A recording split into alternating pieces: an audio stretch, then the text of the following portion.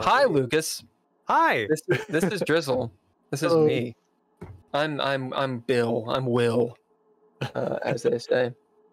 Is that a dog or is that a muff? That's dead the rat. muff. That's the I've got a dead Zoom rat. H6. Oh fuck yeah, the H6 baby. Mm-hmm. Okay, I see what you're doing. Got the H1. I got that H1 baby. Drizzle, if you don't know, do you know what the H1 is, Drizzle? No. The Drizzle. So he has like an actual audio recording device. Yeah. Mine is the equivalent of this eraser compared to that. What are you talking about? It's made of plastic. I'm using my lovely PS4 headset. I mean, that is now 6-7 years old, so I didn't know there was a PS4. I mean,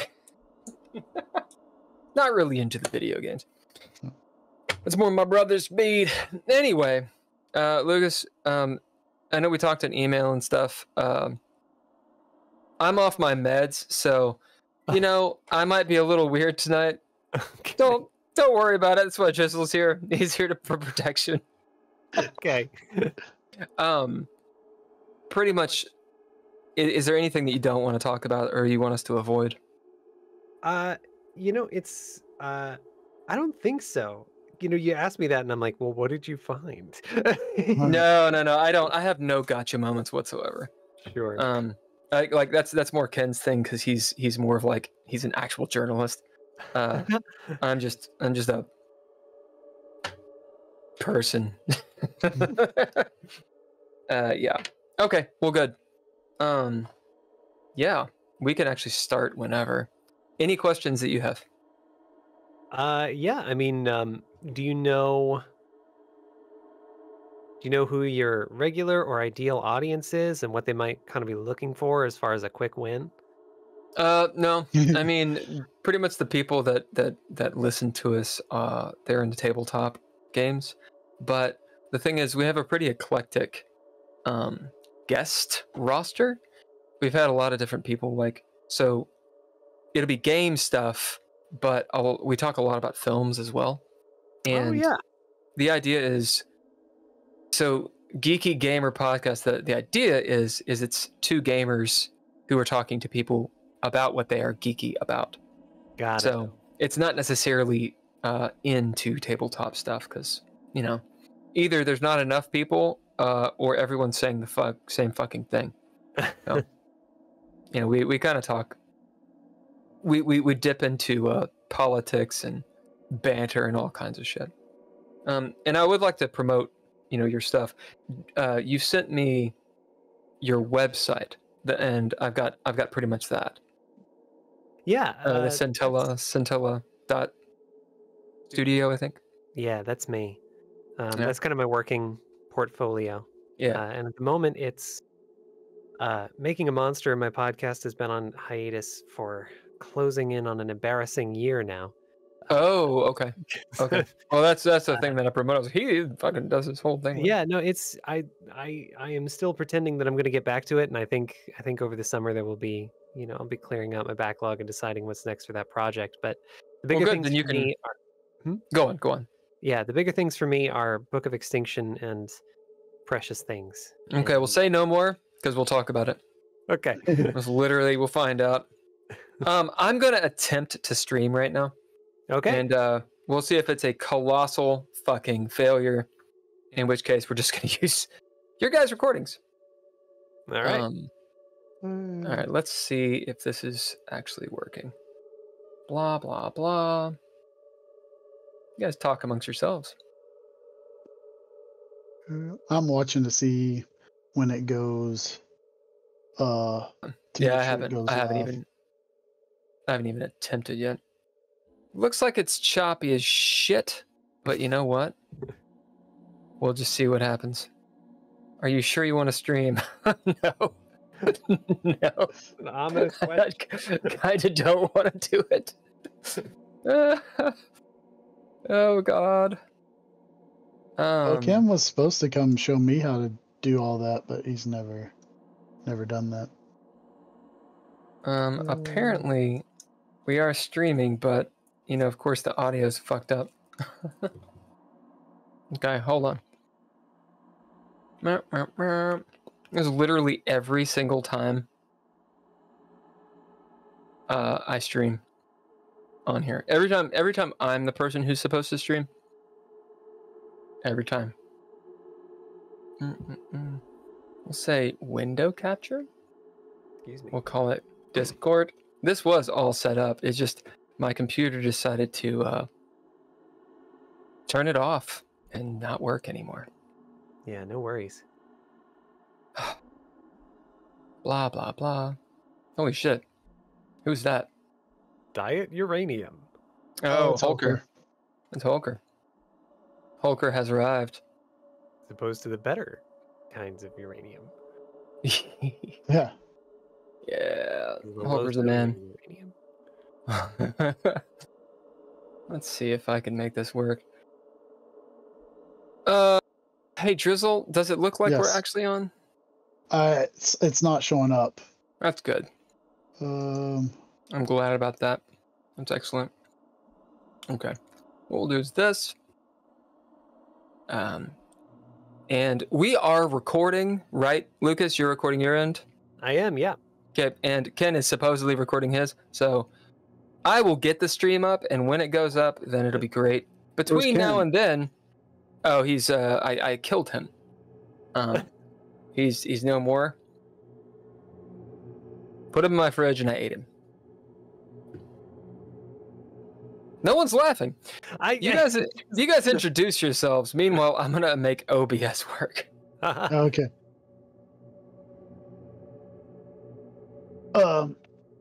I'm Drizzle. Been playing D&D and DreadLore now for 3-4 years. But only ever really played one serious campaign that then turned into another. Like, it's the same group of people. Played a couple of small campaigns, but never for the longevity of anything. It's just been the one really long game with the same group type sort of stuff. I also am a general manager at a haunted house. Oh, nice. Yep.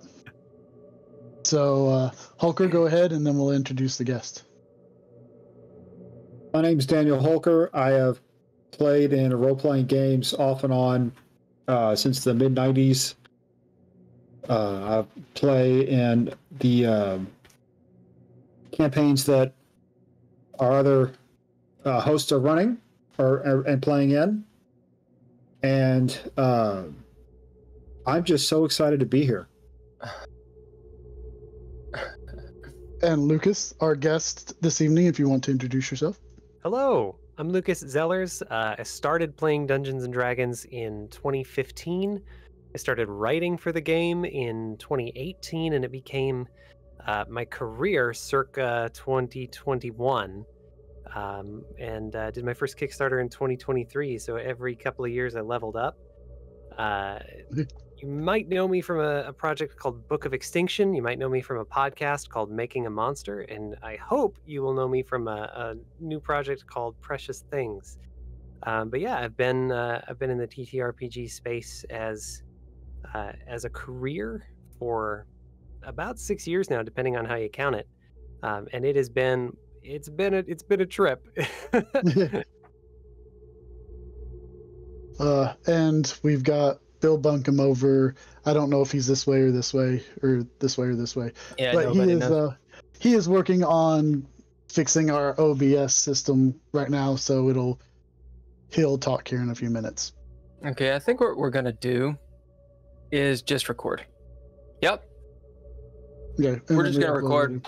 We're just gonna record. And fuck live streaming. How's that sound? Yep.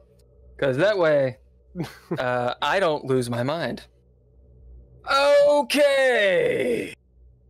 Be comfy. Be comfy. That means I don't have to watch chat, is what that means. That's right. Right. That's right. You know, pre-recording is really the way to go in these things. Lucas, you have done a lot of podcasting. Tell everyone what. Tell us about the podcasting. There's an open-ended question. It's a good SAT question. Tell us about your podcasting, please. Well, I did pretty well in the SAT. Not to out myself. How would you do? Gosh, I don't remember. You're gonna date yourself with your score, because I think they changed the way they score it. They must have. I may have only taken the ACT. I don't know. What was your score? I guarantee mine's lower than yours. 100%. I'm an imbecile. Up to 36. Yeah, that's the ACT. Then I did fairly well. Yeah, I got 35. No, I don't know a single person that got a 35. I know people that got 36s and like 30s. I got a 20 and stuff. Wow, my first time. Holker got a 20. I got a 23 both times. I mean, no. It's a piece of shit score. It's bad. It's bad. Holker was like, I got a 20. I was like, right. Then what you get? I had been looking at podcasting in about 2014 when it would have been smart to start. Yeah. But it took me until 2020 to really get it going, because it took me that long to have the equipment and a question that I really wanted an answer to. And suddenly I had a whole lot of time for reasons I'm sure you'll remember. So what? I massive unprecedented public health crisis happened, and we all got a hobby, and it was either that or baking bread, and I already knew how to bake bread.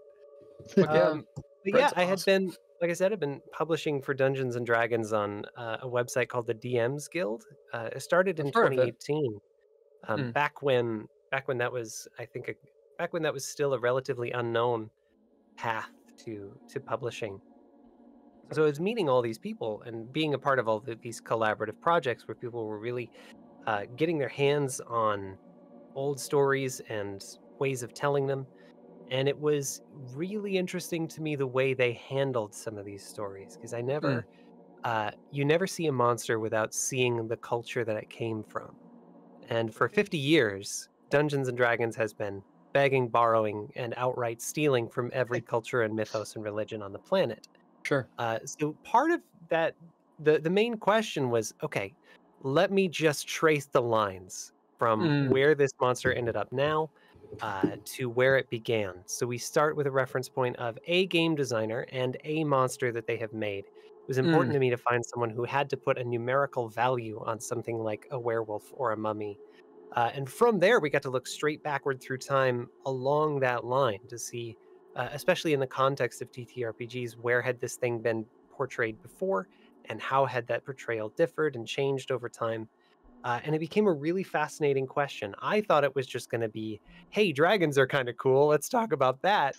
And it turned into this fascinating conversation about otherness and monstrosity and the way we treat those who are different than us. So I'm still having that conversation today, even though I haven't put out an episode in a hot minute. And I still plan to continue having that conversation because I think it's really, really important.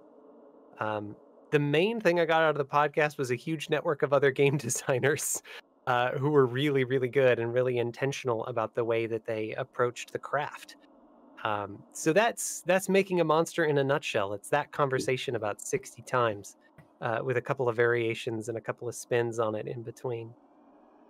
It's a good poignant, what's the word? It's not a thesis. It's like the start of a thesis. Abstract. Did you do the good in school? I did okay. Sounds like you did good in school. I did well. And good. So did the podcast help you in your publishing? Oh, absolutely. Part of it was when I had an idea that I wanted to pursue for publishing, I had a whole bunch of people I could ask about it, up to and including the person who ended up becoming the publisher for my book. Both of the books, actually. And not only that, it gave me a huge group of people to sort of serve as beta readers, people who could be a great resource for the podcast or for the book in general, people who knew stuff about the thing that I wanted to talk about. So yeah, it was a logical progression from the, well, maybe not a logical progression because the whole thing still feels kind of unreal, but it was the hill down which I gradually rolled and found myself an author at the bottom. That's a good bottom to fall into. So tell us about your book and what the fuck are you talking about? Yeah. Just plug it all. I'm going to ask all the questions. You know what I'm going to ask. Just answer the questions. Yeah. I mean, and it is like, I don't like to, it is a plug, sure. But it's also like, you kind of have to understand this to know, like this project came out of my attitude as a game designer. Like one of the main things I learned from making a monster was that a monster does not exist separate from the culture that created it. Everywhere you go in the world, there's some version of a zombie and some version of a vampire, and they all reflect the worries and anxieties of the people who told that story and the climate in which they told them. And that if you look at a monster and see a culture, then you look at an animal or a species or a plant and you see an ecosystem or a habitat. You kind of see the world in exactly the same way. So I'd been doing short adventures, small projects, and I really wanted something meaty, something to kind of stake my claim on and kind of take that next step in the industry. So I settled on a monster manual of extinct species. So we took real life and extinct animals, most of whom had gone extinct in the modern era, circa 1500 AD and forward, and then remythologized them into Dungeons and Dragons monsters. We ran them through that same process of becoming a monster that I had learned through the podcast, only we did it really, really fast. And we told 70 plus real life extinction stories and found some really heartbreaking things about the way we have treated the natural world as a society and culture and species over the last few hundred years. And some really interesting things about the way that we tell stories and the way we remember that process. And I hope some really fascinating things to play at your table, some monsters that are fit and ready for the hyper magical, fantastic world of Dungeons and Dragons. Jesus Christ, that's high-minded. I am in the perfect. I'm in the perfect mood for this. Amazing. So Holker is a bit of a historian. I'm sure he's got questions about. Oh yeah. Your extinct species. Yeah. Okay. So you said you only concentrated on animals that went extinct from the 1500s on to the present? Yeah, the watchword for the book was anthropogenic extinctions, which ended up including large mammals from the last ice age, depending on how you count it and who you ask. I mean, it really helped us out to be able to put a giant saber-toothed tiger in the book. Really helped Humans did it. on what we're doing. But yeah, most of what we worked with was post-industrial extinctions. Partly because that is when we had record of them. You know, that was the age of sail was when we started getting written accounts of a lot of places that had never been written about before, like Tasmania. And partly because that was around the time when species started going extinct at an alarmingly precipitous rate, like really, really quickly, in ways that they never had before. Do you ever have? So you went through a process of turning them into monsters that could then be incorporated into D&D's mythology? Yeah. What if those monsters just went extinct, like in D&D? Like they rolled a 1, you know? Sometimes it happens. We did talk about that. They all rolled ones. One of the fun things that we got to do with the book was add a chapter about monster extinctions. So we learned the mechanisms by which creatures go extinct. There are 5 of them, generally. Climate change, habitat loss, invasive species, population growth, and overutilization. So if we imagine, what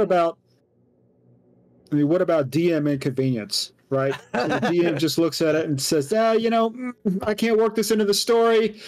Yeah, it's like you were never there. It was God.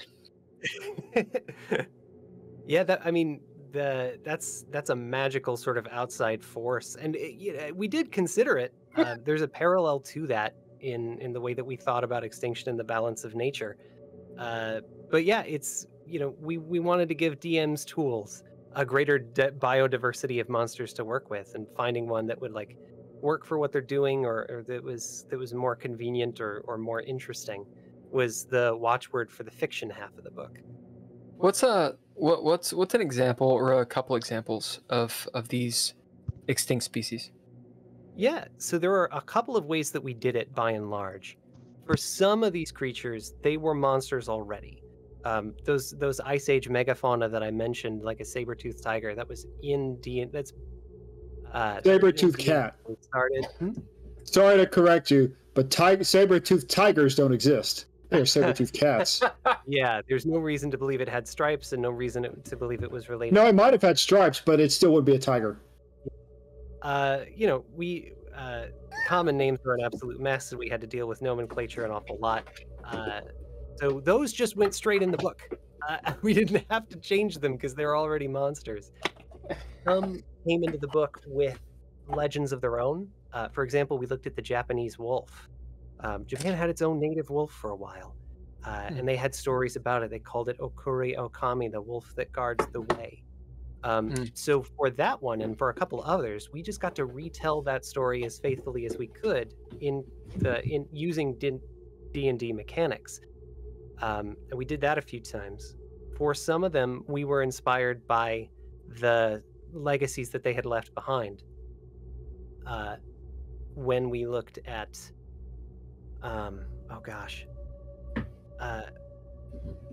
for some of them, we looked at existing D&D mechanics. So there was a frog in northwestern or northeastern Australia that incubated its young in its own stomach. So it was a frog with a frog inside it. I think I've heard of that.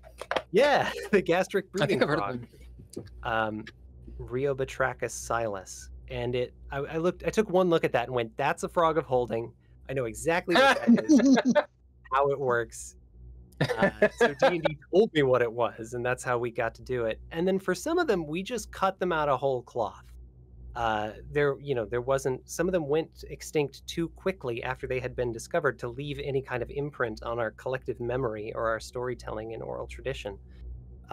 In Maine and the northeastern coast of the U.S., there was a mink that lived on tidal coastal areas, along tidal areas and tidal caves, and was about twice the size of inland wood minks. And it was only described to science after it went extinct, and we were pretty much sure from the records that we have that it went extinct due to unregulated fur trade.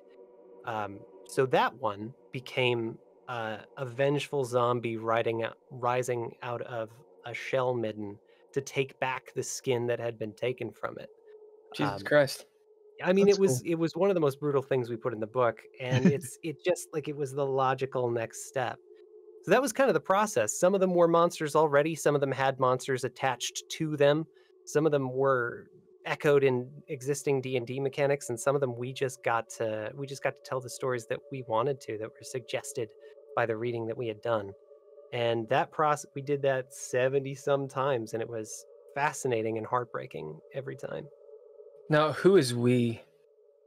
Me and the team at Mage Hand Press. So one of the people I met when I was doing the podcast was Mike Hollick. He had started a blog called Middle Finger of Vecna to update a lot of old 3rd and 3.5 edition stuff to 5. You're laughing because I feel like you might know his work. No, I'm laughing because it's the middle finger of Vecna. Yeah, it's pretty good. That's pretty funny. That's pretty funny. Yeah, so that became Mage Hand Press in about 2016 when they launched Dark Matter, which is a sci-fi conversion for 5th edition. So I called up Mike. I said, "Hey, I'm gonna do this Kickstarter later this year. can you give me some advice? He's and he still does this for people. He'll talk about Kickstarters that he's run and how you might do yours better. Oh, I heard some of. I'm sorry to interrupt you again. Pretty sure I listened to a little bit of this dude. Oh, great! As in on your podcast, but continue, please. Yeah, he's good on air. He knows his stuff. His advice to me when I brought him this idea was not to do it. It's like, don't fucking do that, man. Out are extremely expensive. They're very art heavy, and he knew that this was a good idea, and I didn't have the resources to do it on my own. He said, "Do it with me. We're gonna put this project together." So we worked out a collaboration agreement, and we went forward with it. It was published under the Mage Hand label, and yeah, we're still working together. 2-3 years later now at this point. That's really cool. I know what you mean. Right. So you made this book. What are the dimensions of the book and all that good stuff? Oh, it's meant to fit on the shelf with all the other sort of D&D books. Do you have a copy of it? I don't. We are just in the process of getting it printed. We did the final editing pass this week. Not to date the video or whatever. It's probably going to get to people. And shipping and printing is like a whole thing that I also wasn't ready for, that I'm really glad Mike brought me on for. So we're expecting it'll be in people's hands. Yeah, we're expecting it'll be in people's hands probably early next year. We're hoping by PAX, but PAX Unplugged in December, but I doubt it. Oh, okay. I don't know what PAX Unplugged is. Oh, it's a tabletop convention in Philadelphia. Oh, okay. Is it PACT? Or PAX? PAX Unplugged. So Penny Arcade Expo is a video gaming convention that started a while, and then the tabletop world has gotten big enough and powerful enough to kind of split off and justify its own little get-together of nerds. That's pretty sweet. Yeah, it's great. Yeah. Yeah, I was thinking like Pax Romana or whatever, like which I wouldn't be surprised if gamers and tech people have the same kind of sense of humor, which is to say none. We're thinking about the Roman Empire all the time. Of course. Lord Almighty, there's a lot to cover. So what are the dimensions of the book? Offhand? Well, let me get the... Can you give me an idea of... Do it in units of player manuals.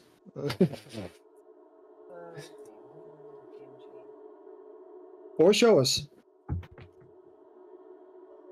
In the area of 8.5 by 11, I think that's what I'm looking at. If it's a D&D book, it's about 8.5 by 11. Yeah, it's going to be the full size. It's going to sit right on your shelf with one of these.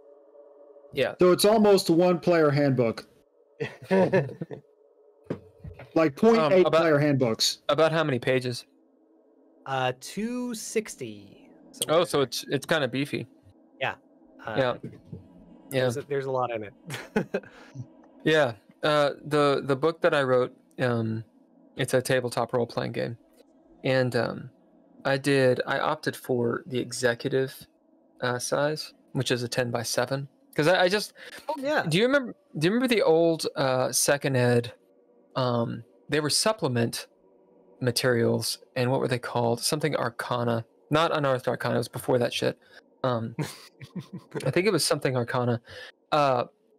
Anyway, there were 3 of them, and they were like faux leather bound, and they had the old dragon, like TSR, I think, maybe. Anyway, logo. Do you know what I'm talking about? Barely. I've gone through a lot of older source books trying to get doing research for the book. It's wild. It's called like Magica Incarnum or something. It's kind of a, what's the word I'm looking for? Not standard and not tropey. Just sort of a Latin-y, we'll just call it cliche, tropey name. Yeah. But they're these cool fucking books. It's like, they're just reference. They have, it's all black and white, almost like block print art. And it's just magic items or monsters or whatever. It's really interesting shit. Oh, and yeah. they were that size, like manuals. Mm-hmm. And so I made, I'm not, this is a shameless plug, okay? Yeah. But it's this thing. Thing is 10 by 7. So this is around, I want to say it's like 100,000 words. That D&D book, that PHB, has around 300,000 words. So the idea being that extra space. Oh, there's the fucking book. It's upside down, Holker. That extra space, as in the 10 by 7, 8.5 by 11, seriously, dramatically reduces, like by about 100 pages. Oh, yeah. So this is around 500 pages, and it's literally the entire fucking book, and loads of lore and all kinds of shit. But when people see this, they're like, what? Yeah. You know, because you can kill a motherfucker with it. It looks like you could kill a guy with it. It's a whole, you can sit that right on your coffee table. It's serious. And I sat there thinking, you know, I think I get why D&D or Wizards of the Coast or whoever the fuck owns them now. Is this still WotC? Or is it just Hasbro? Yeah. Anyway, that size is really nice. It's just, I wanted it to be not the standard size, you know? So it wasn't just feel different. So what possessed you guys to, I guess D&D is kind of your jam, so. Yeah, part of it was our promise with the book was to give conservation advocates and educators a new language for talking about extinction and a way to connect with people in a richer and stronger way than they had before. And that meant we had to borrow both the conventions and wisdom of conservation advocates and scientists and kind of the set dressing of Dungeons and Dragons so that it would feel like you were able to access both. So it's a marketing thing. Well, yes and no. I mean, is what you said true, or is it bullshit? Did you just say bullshit, or is that actually what you tried to do? No. I mean, yes, it was a marketing move because we're publishing under that license, and yes, it helped us to be able to work in a system with which people were familiar. But also, it was a very calculated move to choose D&D and 5th edition specifically for this project. 5e made Dungeons and Dragons more accessible than it has ever been. And Dungeons and Dragons is kind of the exemplar of heroic fantasy, was really tied into a lot of the stuff that we were talking about, this era of the gentleman explorer and going into a place that was just fine before you got there and extracting the valuable piece of it and bringing it home and turning that into experience points. Like, the tension between those two things was a part of the artistic statement that we were making. So yes and yes, I think both things are true in this case. Well, it makes a lot of sense that to use it as D&D, because how many D&D players just go in and decimate a town, or like literally walk in and stab everything and take stuff out? That makes sense that it would be a very good field to put extinction information into. Sounds like there's no errata for this. I hope not. We've worked pretty hard to get the typos out of it. I've got now 3 things. 1, you will never get the typos out. 2, no, it will never happen. 2, you mentioned that something along the lines of this. This is really my question. What were you actually saying? Is it a 501c or something? Like, what do you? Are you attached to a preservation type entity? Oh, yeah, that's a great question. So for a big part of the run up to the project, we released a preview as kind of a pay what you want thing, and everything we earned from the preview went to support the Center for Biological Diversity. We're still the book is still being sold under the Mage Hand Press label, and we're looking for ways to continue to. It has the same business model as any other publisher. We're still looking for ways to work with organizations like the Center and support conservation efforts. We're gonna have to get creative now that we're out of the fundraising and awareness. Oh, the Kickstarter, right? for the Kickstarter. I will say that the Center for Biological Diversity in particular has been a really strong partner in this project since the beginning. When I had the idea, I knew that it was going to require some scientific knowledge that I didn't have, and a certain amount of legitimacy that I couldn't bring to bear to the project as a writer and an educator. So I called around to a lot of different conservation organizations. And the center most of them didn't quite get it. And to be fair, it's a hard pitch if you're not coming to it from the world of, if you don't already know what TTRPGs are and what they're capable of doing for people. The Center for Biological Diversity was one of the first people I called that locked in on what this could do and what this could be. And they locked in hard. They saw this as a really strong way of showing new people, introducing them to the issues that are still at play and still driving species extinct. And they recognized the theater of it and the potential that had for bringing people's emotions to bear and connecting them to nature in a way that other avenues can't. So they helped us a lot. They helped us promote the project. They gave us access to a science consultant who went over every factual entry we put in the book and made sure I had my head on straight. Brought a lot of research experience and hands-on advocacy and field work experience to the book. Interesting. Did you have to pay him?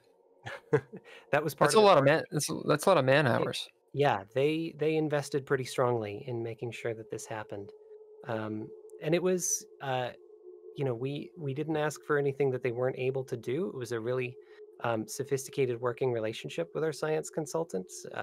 We knew what she was capable of, and she really loved it. Her name is Tierra Curry, by the way, and there's a couple episodes with her on Making a Monster if you want to meet her. Say it again. Her name is Tierra Curry, and there's a Tierra Curry. Curry like curry. Yeah, and Tierra. Right on. Yeah, right on. Yeah, she's incredible. Absolute powerhouse of a woman and science advocate. She really helped whip the book into shape. Gave me access to a lot of information that I might not have known to look for. I am otherwise. Insanely jealous of this team that you had going on. I'm insanely jealous of this. This is great. We shot for the moon, and some people really got it and gathered around the project. Really. Well, just having a partner that actually doesn't suck and fucking bitch out on everything and then blame you, for example. That's pretty good right there. Yeah. So how'd you manage that? I got really good at cold calling people. Yeah. No, I mean your actual partner in this thing. Oh yeah. And actually, so is it one person? How big's your team? I'm gonna shut up and answer. Allow you to answer the question. Sorry. So Mage Hand Press is about 3 people, and then a network of freelancers. And most publishers in the TTRPG space have that same kind of structure, just with bigger or smaller core teams. And a lot of really successful people run with just one, and just like some people that they managed to work with, and a lot of the people who ended up on Making a Monster were just in that like cadre of freelancers that were working for, Hit Point or DM's Guild or whoever. Working for Hit Points. I like that. That's pretty good. I'm working for Hit Points. I will work for Hit Points. Working for in-game blowjobs. I get it. It's fine. So that's the Mage Hand Press team, and then the artists that they. And you own that company? No. Mike owns that company. And Mike does. Okay. Mage Hand Press. What a douche. Mm-hmm. I love it. I love it. Hero was pretty cool because she has been a part of litigating for protection under the Endangered Species Act for a long time. And her name was still on a press release with regard to the Florida fairy shrimp from circa 2011 or 2014, I think. Yeah, I think I read that one. I called her. Her name and number was on it. I just called her because I wanted there was some information missing from the press release. I wanted the whole story. I kind of wanted to see. Sure. I was doing what a journalist would do, and she picked up. When you have a project this project was high-minded enough that people found a reason to believe in it. I had a really straightforward way that she could help, and I had a really straightforward way that the project could help her and the center. And we What were those things? Yeah, and that was how we that was the story. And I did this with a lot of people. I called a couple museums to try and talk to them about their advocacy work or specific species that they had worked with in the past. And it was, it was a really great kind of hand in glove way of working together. So okay, when you were go on, sorry. When you were trying to get all this together, did you roll for initiative? No, not at all. Nothing I did could. He doesn't quit. He doesn't quit. Of rolling initiative. Okay, I've got a couple questions. One, so how did this person or a person benefit? And then, because you said you contacted them and you had very clear goals, right? Yeah. I'm not looking for doxing people. I'm looking for just in general information, like for other people that are attempting to get a team and attaches and shit. Being very clear about your goals is important. So, what? Tell us what is it? What do you mean? Yeah. So, like, hey, this would help you. Ha! No. Yeah. You had like an actual goal. What was it? It's so simple that it's incredibly difficult. There were basically three things that I told everybody. Hey, this is who I am. I have this kind of background and I can really pull this off. I gave him my bon mots as a publisher, and working with Mage Hand gave me a lot of legitimacy in that way to say, we really can put together a 260-page hardcover and get it in people's hands. And then I would say, this is what I'm looking for. I see that you, for example, I see that you were involved in the campaign to find and protect the Florida fairy shrimp. I want to know more about that. Can you get on a call and, can I do an interview and we'll publish it on the episode and we'll get more attention. And then, there's, for everybody, this part is different. You kind of want to find the way that what you're doing can help them as well. And in the case of the Center for Biological Diversity, a lot of what they do is public advocacy, both in the legal realm and in the media and, performance art realm. So for me to say we have this kind of new artistic take on this and a new way of bringing attention to this, that's what they do. And I had a way of helping them accomplish their goals, and they had a way to take that momentum that I could build and then use it towards their goals. Like, not every conservation organization can work with that kind of support. They could. So every cold email that every person I approached to be a part of this project at whatever level, I made sure I had those three things in a row before I got on the horn, was to let them know what I was trying to do, how I knew I could do it, what I wanted from them that was specific and easy for them to accomplish, and then very specifically how they would see benefit, either towards them directly or for things that they valued for being a part of what I was asking them to do with me. Yeah. It sounds like this has nothing to do with D&D. It really doesn't. I mean, a lot of that kind of way of networking and building a team, that applies everywhere. Like I said, I think there's something inherently D&D about this project. Like, I think Dungeons and Dragons makes this an interesting question and adds something that's artistically valuable. But this is good advice and good practice for anyone who wants to put together a team for whatever you're doing. Yeah. So, okay. Maybe you've answered this. Perhaps it's implicit. Are you an activist? I am now. But you weren't before this project. No, partly because I didn't understand the gravity of the situation. I knew there were a lot of extinct animals. I did not know that we are living through what some people call the sixth mass extinction of life on Earth.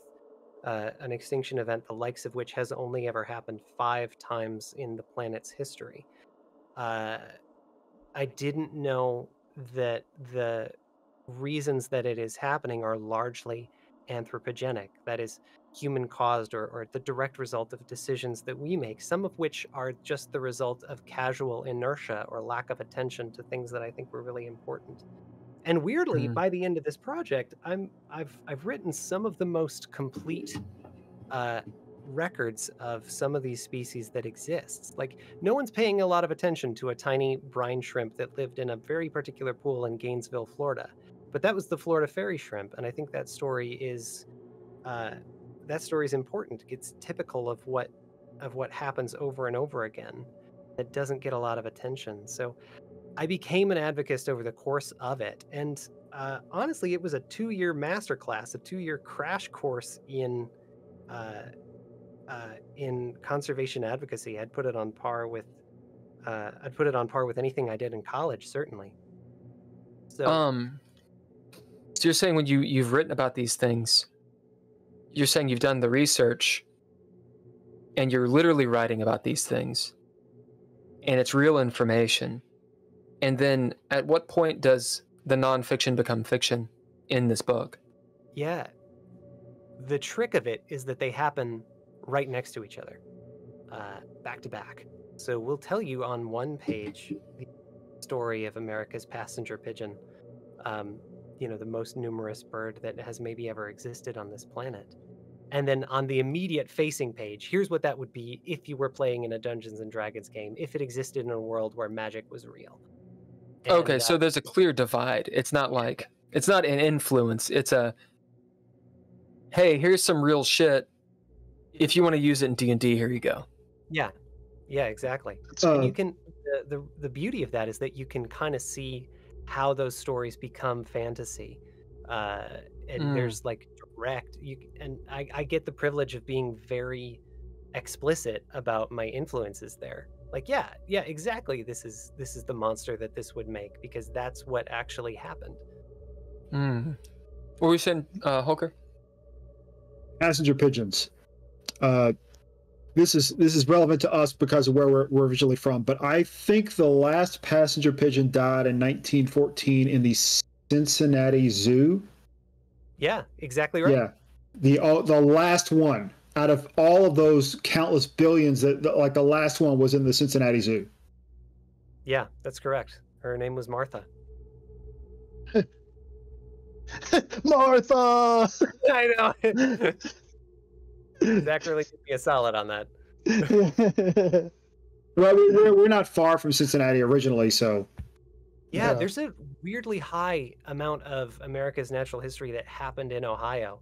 The Cincinnati Zoo was home to not one, but at least 2 endlings.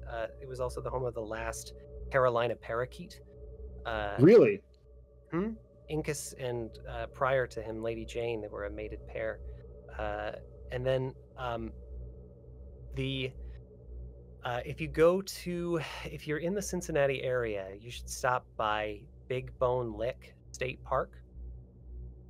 It is where they dug up the mastodon teeth. Like, French fur traders dug up mastodon teeth along the Ohio River in the 1400s, brought them all the way back to France, and gave them to Georges Cuvier, who worked with the entire scientific community at the time to try and figure out to which elephant these teeth belonged, and were forced to come to the conclusion that whatever it was did not exist anymore. And that was circa 1796.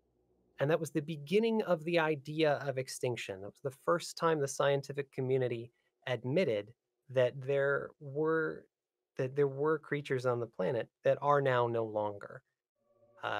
And which is bizarre, because almost one of the first things that kids grow up learning about nature is that there are no more dinosaurs anymore. Like, it seems extremely obvious to us now, but there was a point less than 300 years ago where that wasn't considered possible.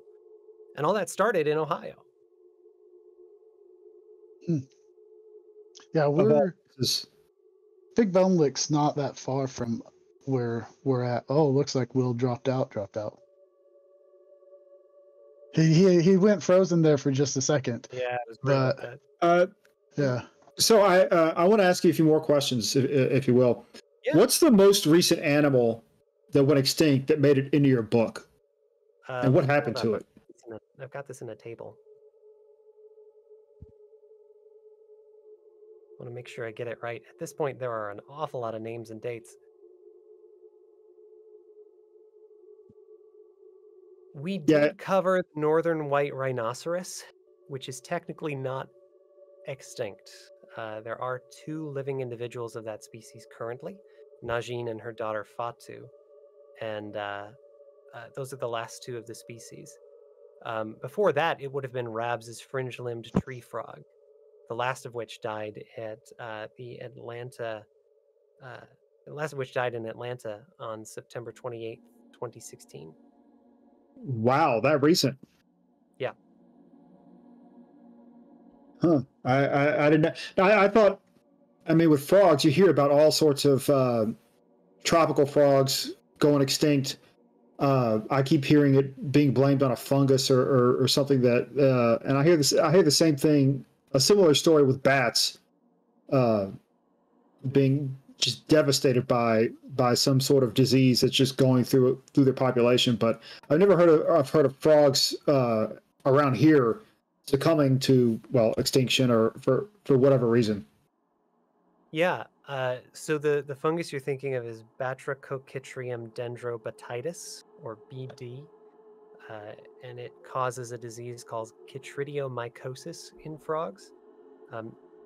It interrupts their ability to absorb electrolytes through their skin and basically gives them a heart attack. And it has over a 90% mortality rate in the species that it infects. And that has been going on since 2005, I think. Maybe earlier. It's been really hard to pin down when that started. And it has the dubious honor of making amphibians the most endangered class of animals on the planet. Thankfully, it hasn't gotten to America just yet, or rather, it has, but I'd have to check on that. I'm pretty sure BD has been detected on all 7 continents at this point. But most of the frogs that it affects have been further south of us. Rabs' fringe-limbed tree frog was from Panama. But the last one died in Atlanta? Yeah. In 2005, BD was detected in Panama, and a massive concerted effort was made to try to outrun that disease. So it is as reckless and crazy as it sounds. They just went to Panama and grabbed as many frogs as they could find and put them in these bio-isolated container units in places like Atlanta, because they knew that if they did not, then they would never find or see these frogs again. And Rabs' fringe-limbed tree frog in particular hadn't been described to science before. So yeah, it was native to Panama. The last one was pulled out, and just ahead of this the deadliest pathogen known to man. Are there? Did you ever try and cover any flora in your book, or was it all exclusively animals? It was exclusively animals. We touched on plants in a couple of ways, but our book admittedly suffers from the same problem that a lot of conservation advocacy has, in that we focus on charismatic vertebrates. Humans have a tendency to connect well with things that have a spine and a face, especially if they're big and fuzzy and cool. So a lot of the records of extinctions have tended to focus on that as well. And it was just a better fit for what D&D is capable of doing. The smallest stat block in Dungeons & Dragons is a frog. If it's smaller than a frog, D&D just doesn't have the resolution to render it effectively. So we knew that was going to be kind of a problem going in, but that was one of the ways the system kind of demanded that we handle the topic. Yeah, because you can still have to appeal to the masses, kind of. appeal, yeah, but also we had to be faithful to what we were doing. Yeah. I mean, 1 hit point is kind of the base unit of Dungeons and Dragons. Yeah. I already said Frog has 1. So if it couldn't be rendered with a stat block, then it wasn't a good candidate for this particular way of looking at it. I was meaning where you were talking about the stuff with the spine and the face and the cute. That's what I was. Yeah. I say that to sort of apologize. Well, I'm not apologizing because I know what we were doing, but to admit the limits of the project. Yeah. In an ideal world, we would treat every lost species with equal gravity. But in this particular artistic statement, in this particular system, the bias towards vertebrates, especially charismatic ones, was kind of baked into what we were doing. Now, while you were turning these animals into fictional creatures, in the process, did you min-max their character sheets to show like how a DM could just be really horrible to their players and maybe just do a clean team kill that they're not expecting and end the campaign so the DM can just go home and not have to worry about these people every Tuesday night? I mean, if you're looking for that kind of an out, then I think maybe you need to reconsider whether Dungeon Master is the role for you. Yeah. But I mean, we tried really hard to make sure that these were table ready, and I think that's the other thing that Mage-Hand Press brought. Like third-party companies like Mage-Hand Press could gather this reputation for being sloppy or less than up to snuff. We were extremely rigorous with how we put these things together. They are mechanically sound according to the rules of the game. Like we didn't sacrifice mechanical effectiveness just to make a point. It was important to us that they worked on both levels. So if you want a monster that's going to kill your entire party, there's 1 or 2 in here at least, and it will be fair play, I think, by the end of it. Which one? You don't DM Hulker. That's not yet. There's a party killer in the. Let me look at my CR table.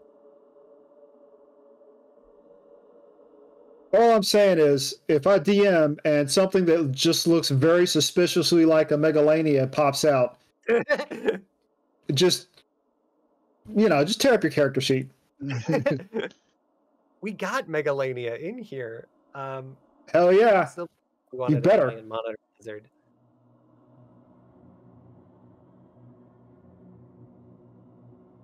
I read early on that there is a phase of an alligator's lifestyle where it is arboreal. Like young alligators can and will climb trees, and that was absolutely terrifying to me. So when we rendered our giant monitor lizard, I was like, put it in a tree, because that's the scariest thing I can imagine. There were some crocodile. There were crocodilians. I don't think they were crocodiles or alligators or fit cleanly within any of those lineages that were a little more arboreal, not arboreal, but terrestrial, and went extinct quite recently.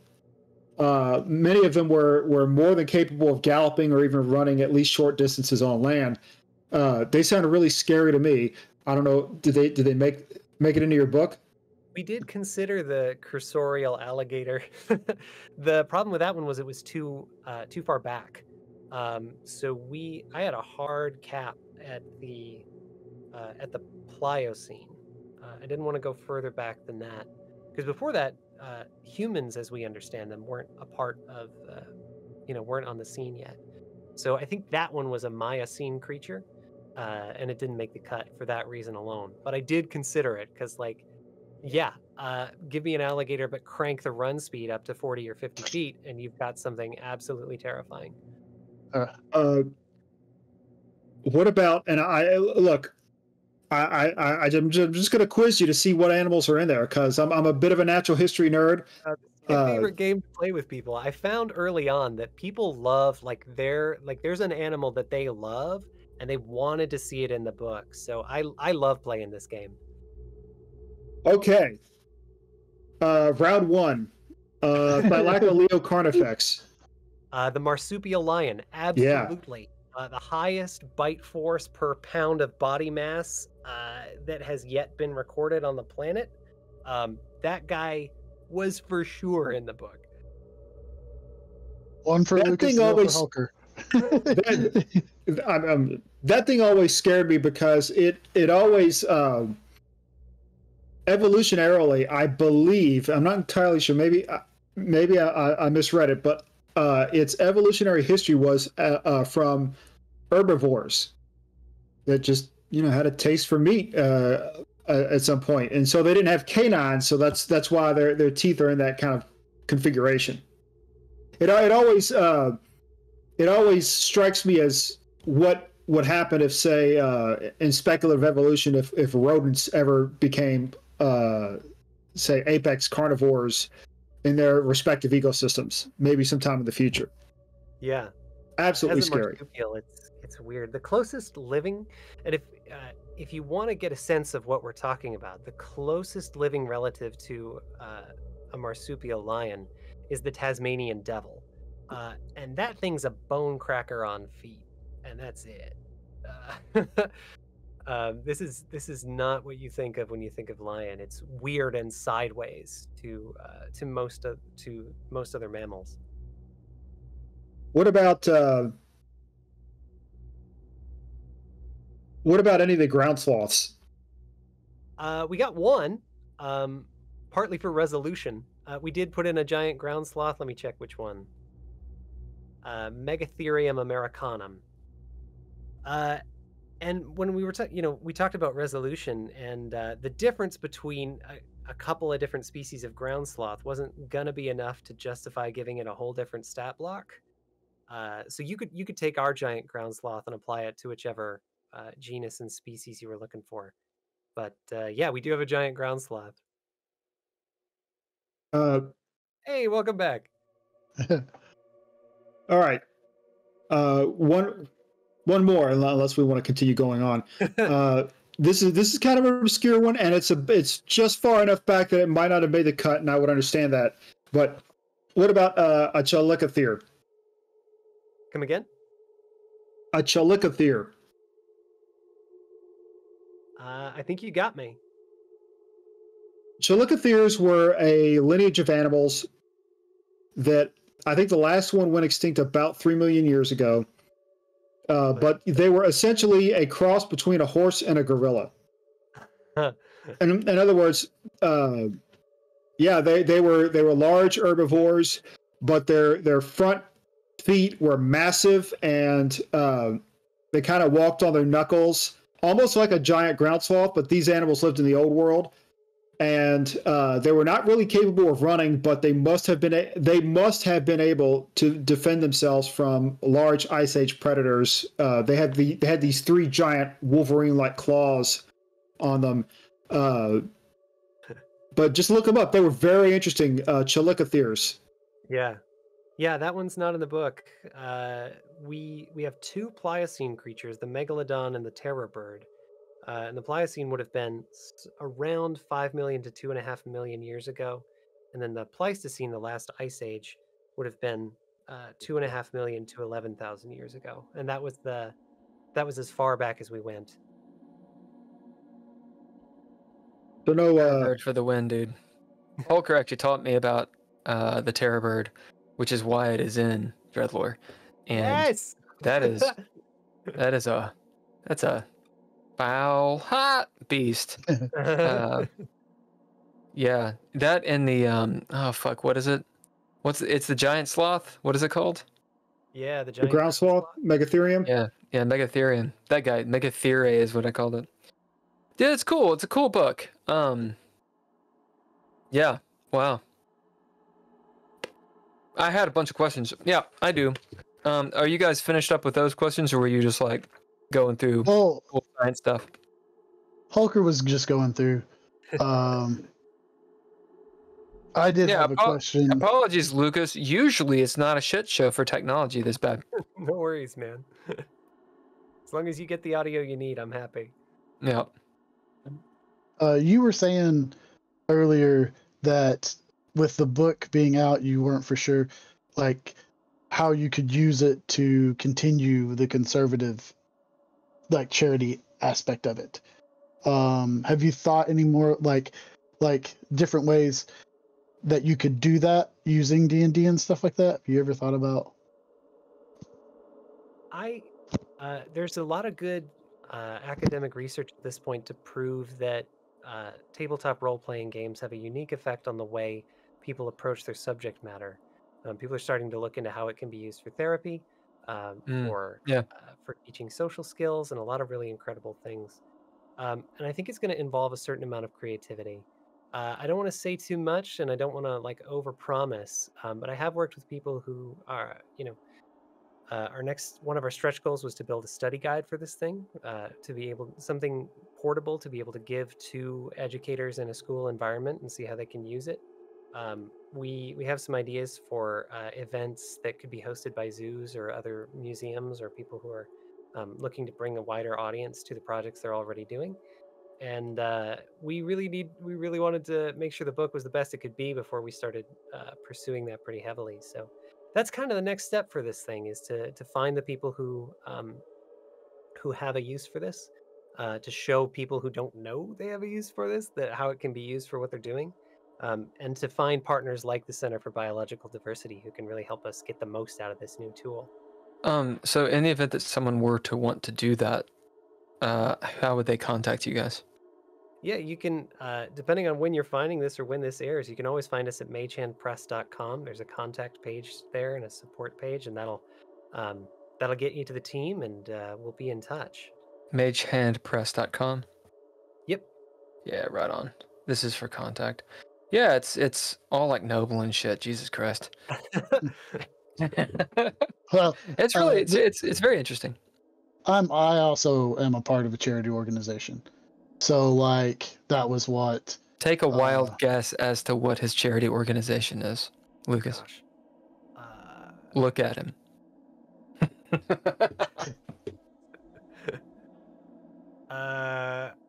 Bluegrass Beard. Wait, what? Yeah, that's we're Beard and Loathing in Kentucky, and we have beard competitions and stuff like that. But we do different things and raise money for different charities. So that's where I was like, like you could take it and like do like a module, like create like a module that teaches about conservation, and then do it at PAX or that sort of thing. So that could help. Yeah, and that was part of the DNA of the project from the beginning. It comes with a companion adventure called The Last Owlbear. D&D players love owlbears. If you don't know what an owlbear is, yes, it's in the D&D movie. Yes, you do. It's an owl and a bear, and you smush them together, and it's the coolest thing you've ever seen. One of my characters fought alongside one. Exactly. Like everyone who's played D&D for any significant length of time has a story about one of these things. So we imagined, what if there was one left? Just one. It's your job to go and get it, and now you have to figure out what happens next. It's the last unicorn day. Yeah. The last unicorn. There's a whole lot of the last unicorn in Book of Extinction. Yeah. A whole lot of Studio Ghibli as well.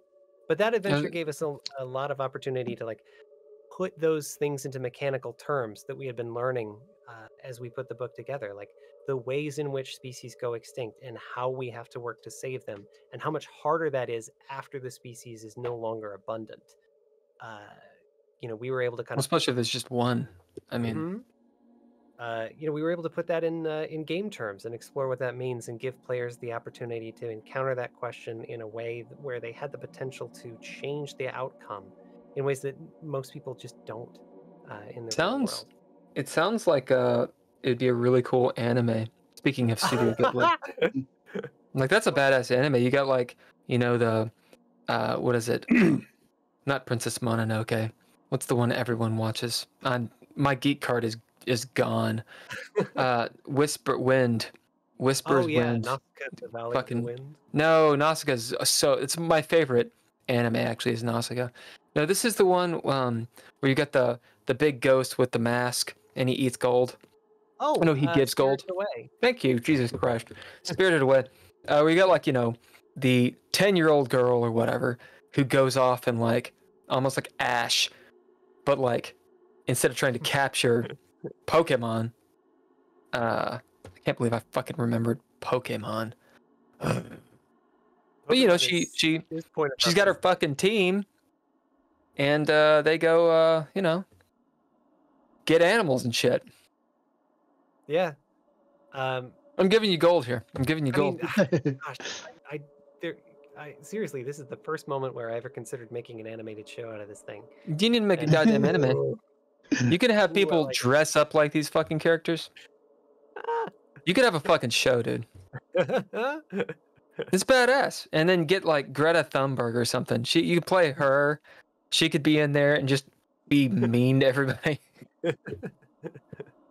Although I think she's too old now. She's like, you know, 12. She's way too old. Come on. I mean, I'm just seriously, I think she's like 20 years old or something now. Yeah. She's been in the public eye for a long time. Is she still in the public eye? I think so. Not nearly. Yeah, so she's around. She's still doing that same kind of work. She's still trying to solve the problem that made her really mad. Yeah, I'm sure. Speaking of extinction, has an eccentric billionaire with an island off the coast of Costa Rica contacted you with an offer to spend a weekend seeing what he has created and maybe asked you to sign an NDA? Will there be a crew joining you of other? There's no expense. Spares no expense. Has that happened to you recently? In a way, yeah. One of the weirdest things about doing this project was the people who came alongside it that I didn't expect. When we one of the conventions we went to, we had the big banner up, Book of Extinction, and the guys from Outside Xbox, the Ox Venture team, one of the first YouTube channels to really jump on the actual play genre, and you know, still great at it. Swung by and said, "Hey, do you want to sponsor a couple episodes? Our next adventure is called Extinction, and it's about an eccentric billionaire who is using necromancy to bring back dinosaurs, etc." And we were like, "Yes, absolutely, we would like to do that." Now, how are you sponsoring it? We, you know, it was they had a rate for a sponsored episode in a way that they did that, but. We sent them over a copy of the book. They took a look at it and worked it into the story. So there's a couple Ox Venture episodes out there with That's the cool. Skin Taker, the sea mink I mentioned earlier, and the Thylacine, the Tasmanian tiger, is still an icon for extinction. They crushed it. They really got kind of the gut punch for it, and they got a way to play it for comedy, which is really hard to do when you're talking about extinction. And a couple of people who ended up backing the project were like, "I am here because of Ox Venture, and for no other reason." I'm like, "Great, I'm glad to have you." It's really cool. Speaking of sponsors, hey Holker, who's our sponsor tonight? Tonight's sponsor is food that is 3 to 5 days past its expiration date. Go ahead, eat it. Pray about it. You paid for it already, so why not?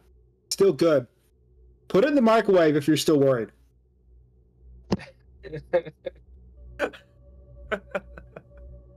You know, I love my expired microwave milk.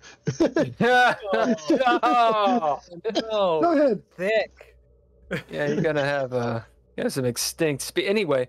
Yeah, I went to McDonald's. It's been a while since I've been to McDonald's, but I went to McDonald's a while ago, and you know, got the double cheeseburger, whatever deal that they don't have. I don't know, 2 cheeseburgers, and then I forgot about it. I guess I just kind of put them underneath my seat. No. I don't know why.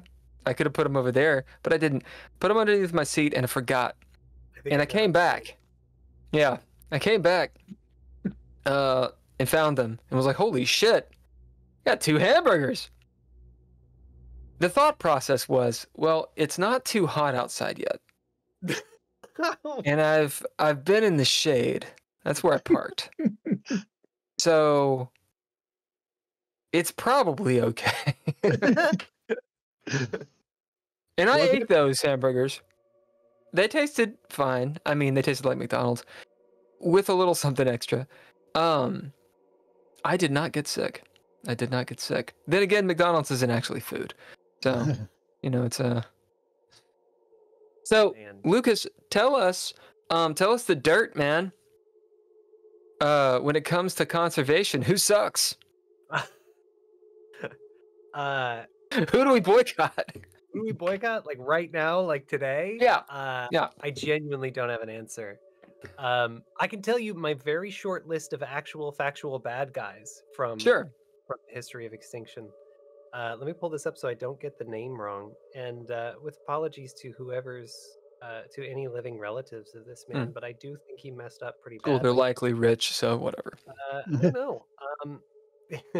So I mentioned the Japanese wolf earlier, and the wolf in Japan had a fundamentally different role in its ecosystem than the wolf does in America. Like when I say wolf to an American, what they think about is something wild and dangerous, and probably predatory in a way that's indiscriminate. But when you talked about a wolf to a Japanese person, at least up to a certain point in history, they saw something that was a benefactor, a guardian. Because for most of what you raise on Japan, I mean, it's the island of 1,000 reeds. You raise rice or grain products. So the wolf was the thing that kept the deer and the boar at bay, the thing that was going to eat your crop. The wolf was a partner in that way. When you're a rancher in Montana and what you raise is cattle, the wolf is a competitor for your livelihood. So I get it. It's very hard to look at this whole thing and say, I don't understand why you made the choices that you made. Most of what I say is, we know better now and we don't have an excuse anymore. During what's known as the Meiji Restoration, or Meiji Restoration, yeah. Yeah, thank you. There was 1868 or something like this. I think so. Let me roll it over. But yeah, there was this big movement in Japan to bring a lot of Western culture over, and what they brought, one of the things that they brought was Western attitudes about agriculture, and one of the hangers on to that was our attitude towards the wolf. Yeah, killing fucking wolves. Mm-hmm. So that's what we do. Yeah, and actually, here's Ohio again. In 1873, fucking Ohio, man. I know. In 1873, the government appointed an Ohio rancher named Edwin Dunn to oversee the establishment of a modern livestock industry in Japan. And Dunn enforced the killing of wolves with institutionalized bounties for wolf pelts and what's known as strychnine baiting. Oh, no. Wherein you leave a corpse out for a predator to find that's laced with strychnine. Lord. It's basically a poison trap, but for every wolf, every target animal that kills, it kills a number of other creatures as well, because it's not indiscriminate. Yeah. The most experts agree that campaign worked. The last credible record of a wild Japanese wolf was in 1905. So yeah, we can pin it on one guy's recommendation to a degree, in the way that we can pin almost insofar as we can pin anything to one person. But that was a definite nail in the coffin. His name was Dunn. Edmund Dunn, UN. Oh no, I got it. No, I got it. We're all from Kentucky, okay? And we don't like Ohio. Are you in Ohio? I am. I'm not from here originally, though. I'm from Illinois. No one is. It's weird. People just end up here. I'm from Illinois, and we have an irrational hatred for Indiana that is. Yeah, no, that's not irrational at all. You from Chicago? It's not irrational. No, not Chicago. I'm from rural Illinois, which makes it worse. Where, if you don't mind saying, it's not Springfield. North Central. Just small town near the state line. Yeah, did you go to Gen Con quite a bit? I'm thinking Indianapolis. Yeah. I didn't start going to Gen Con until I started working in the space. My first Gen Con was 2022. Well, yeah. I only went a couple times. So D&D, this is a question I was going to ask before. Yeah, your book is dealing with 5th ed. Mm-hmm. Do you know where I'm going with this? I don't. You're giving. Well, they're coming out with a new edition. in typical D&D fashion, you know, they want to make a new edition, and they want you to buy a lot of different books.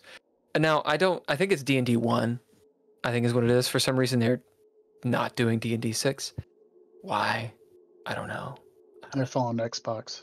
I've heard a couple of. It's had a couple of different names over the course of it. We heard one D&D. We heard D&D Next. I think that might have been the. Well, D&D Next was originally 5th ed. Was 5e. Now they may have. I haven't listened to. What is it? Professor Dungeon Master whatever the fuck his name is. He's YouTube guy. He's pretty good shit. Actually really good shit. If you want your D&D news. And does a bunch of minis and stuff. I don't know why I'm promoting his channel. He would not review my book, and he has like I think 1,300,000 billion subscribers. So he doesn't need any more legitimacy. But truth be told, Professor Dungeon Master rocks and rolls. Oh. Anyway, D&D 1. So if they're coming out with another version, and I know the version is quite different in terms of apparently it is, we'll put in quotes, very inclusive, which is to say they're trying to get away from racial bonuses and penalties because that is apparently bigotry or promotes bigotry, right? Because if you're a race and you have a +2, then ooh, your race kind of thing. Perhaps that's a thing.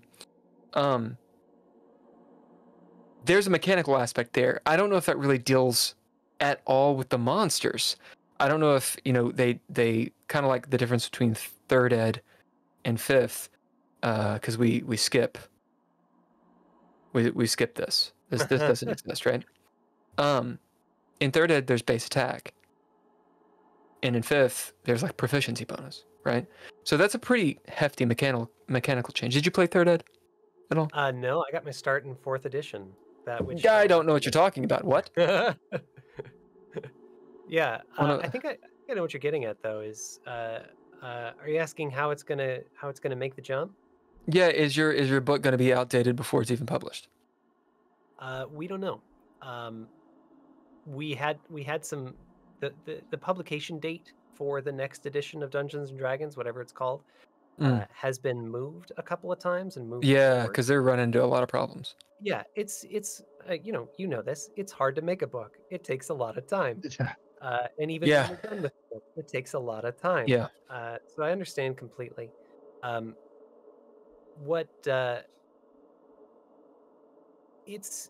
We don't know how much it's going to change. There's I've heard that it's going to be backwards compatible. I've heard that they're going to try and merge the mechanics. That'd be cool.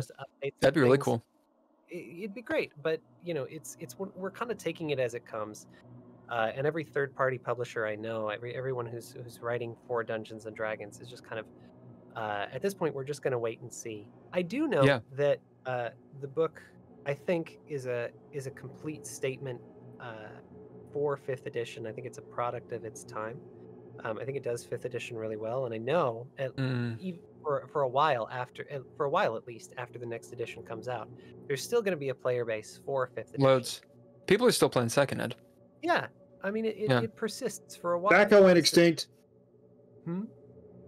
Thaco did go extinct. Yeah, Thaco went extinct, and thankfully. Well, Holker mentioned something earlier. A lot of, or so in errata, depending on the differences, and not that you haven't thought about this, of course, but depending on the differences, it's not.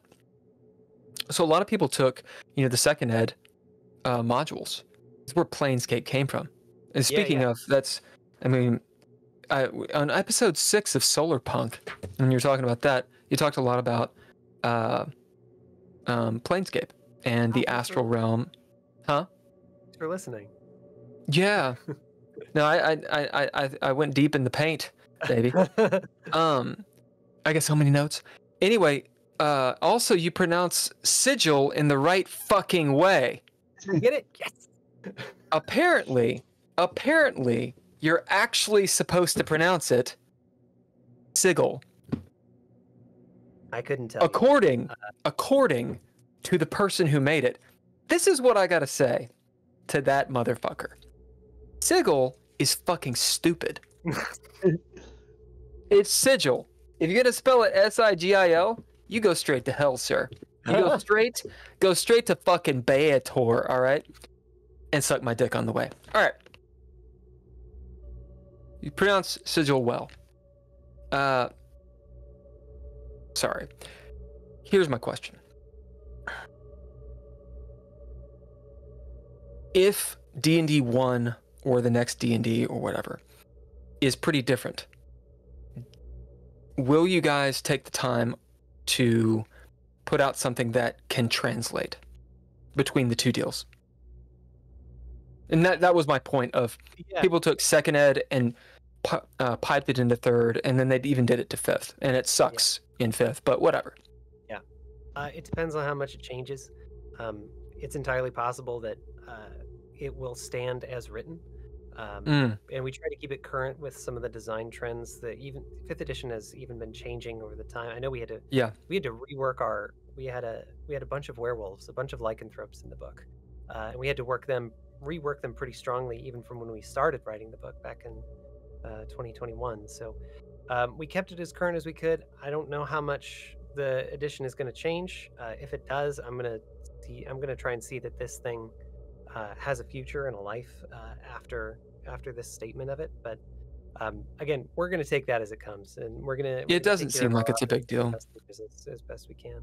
Because it sounds like the mainstay of your book is that it's relevant regardless of the edition. Like even if it's an outdated edition, it's still cool as shit, and it's actually real information and lore. I mean, that's gonna last. That's gonna last a long time. Yeah.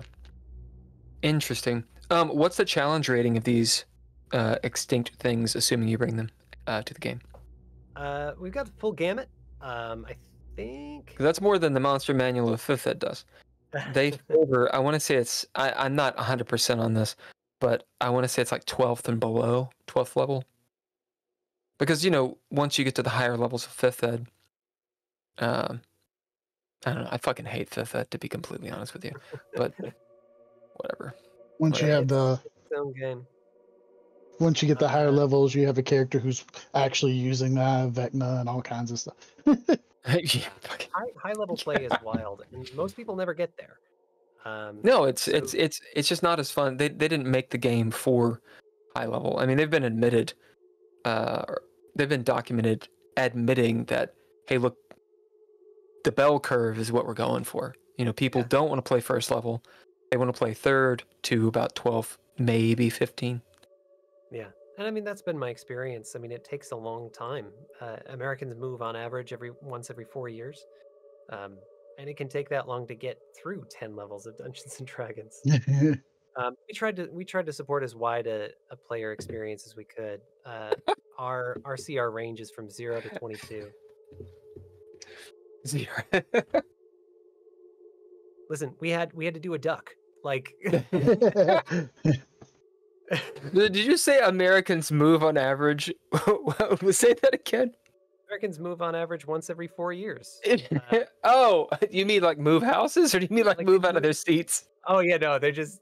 They just fucking digging. Yes, you did a duck.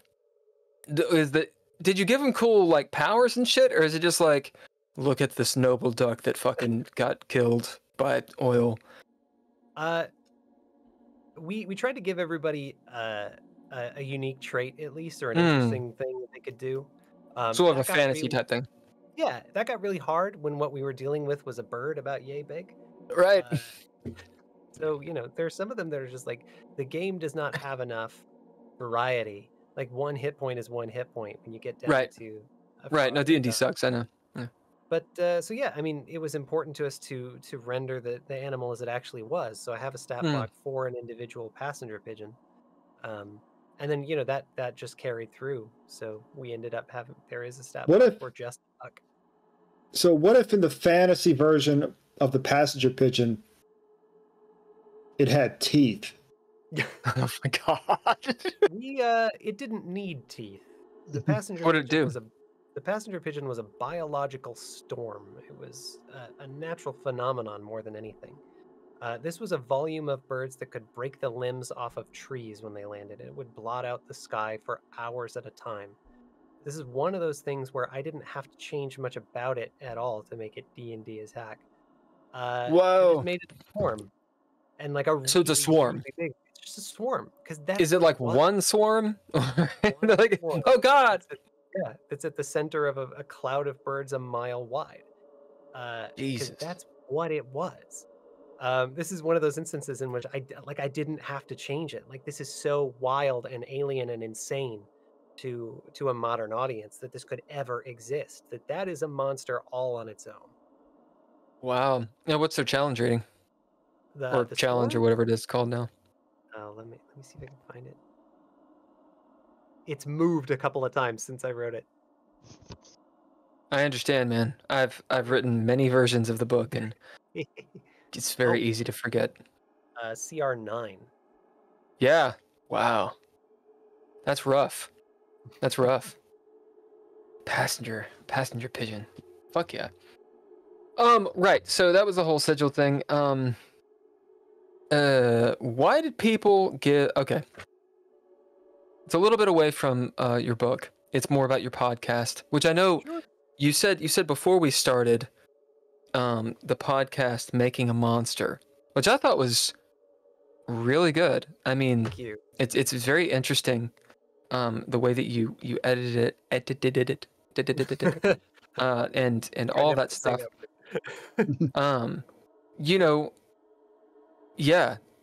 You've stepped back for the last year from it, but all the episodes are on your website, and you are potentially going to start it up again, or what? Yeah, I didn't mean to stop doing it. There's a couple episodes that I recorded and never released that I really wanted to. It's just one of those, like, man, there's only so much time in the day. I feel that. I'm still trying to figure out how to handle that project. I loved it. I learned so much, and I met so many interesting people, and there's still, I don't think there's ever going to be an end to that conversation, because we're still making new monsters, and we're still remixing the old ones.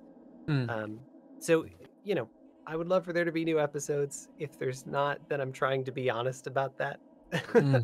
Yeah. And I'm trying not to feel like shame and regret. I haven't put out an episode in a while. How often did you put out those episodes? Oh, when I started, it was once a week because I was naive. Yeah, I know that's fucking terrible idea. Yeah, but it was a good time, or it was good at the time, and I had access to the people, and the my life was such that I could handle that production schedule.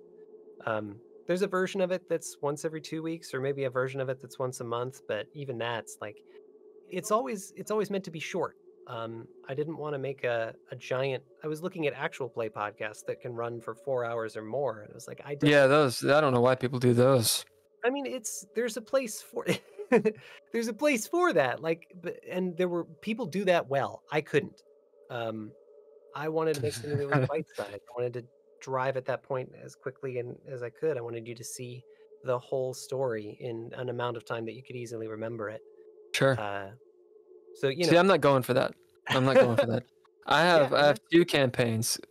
Both of these characters they play characters in the campaigns.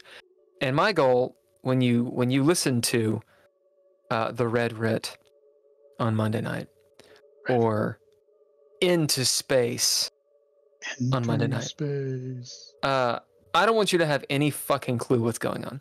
As a listener, I want you to be like as daunted as like someone who's like, oh yeah, Supernatural's a good show, and you're like, fuck you. Fuck you. That's where I want you to be in my actual play game. How else? You know what I'm saying? Like, people watch it and they're like, I don't get what's going on. It's like, of course not. There's literally hundreds of hours. Yeah. Of me Bitching. Why would you not want to listen to this? So you wanted bite-sized, a bite-sized podcast. How long And does it an is. episode run? Usually about half an hour, unless I had something really fun to do. I got indulgent a couple of. I think the longest I ever did was just over an hour, maybe an hour. Yeah. Yeah. You seemed rather excited about that one, and it was pretty good. It was pretty good. The only issue that I have of the website is the embeds, which I shouldn't talk. I was just fucking with the DreadLore.com, website, and the embeds fucking suck. You can't scroll back and forth on mobile, or at least I couldn't figure it out. I'll look into that. I'm saying I couldn't do it. That doesn't mean anything. So why did people move around a few times? Free League fucking sucks.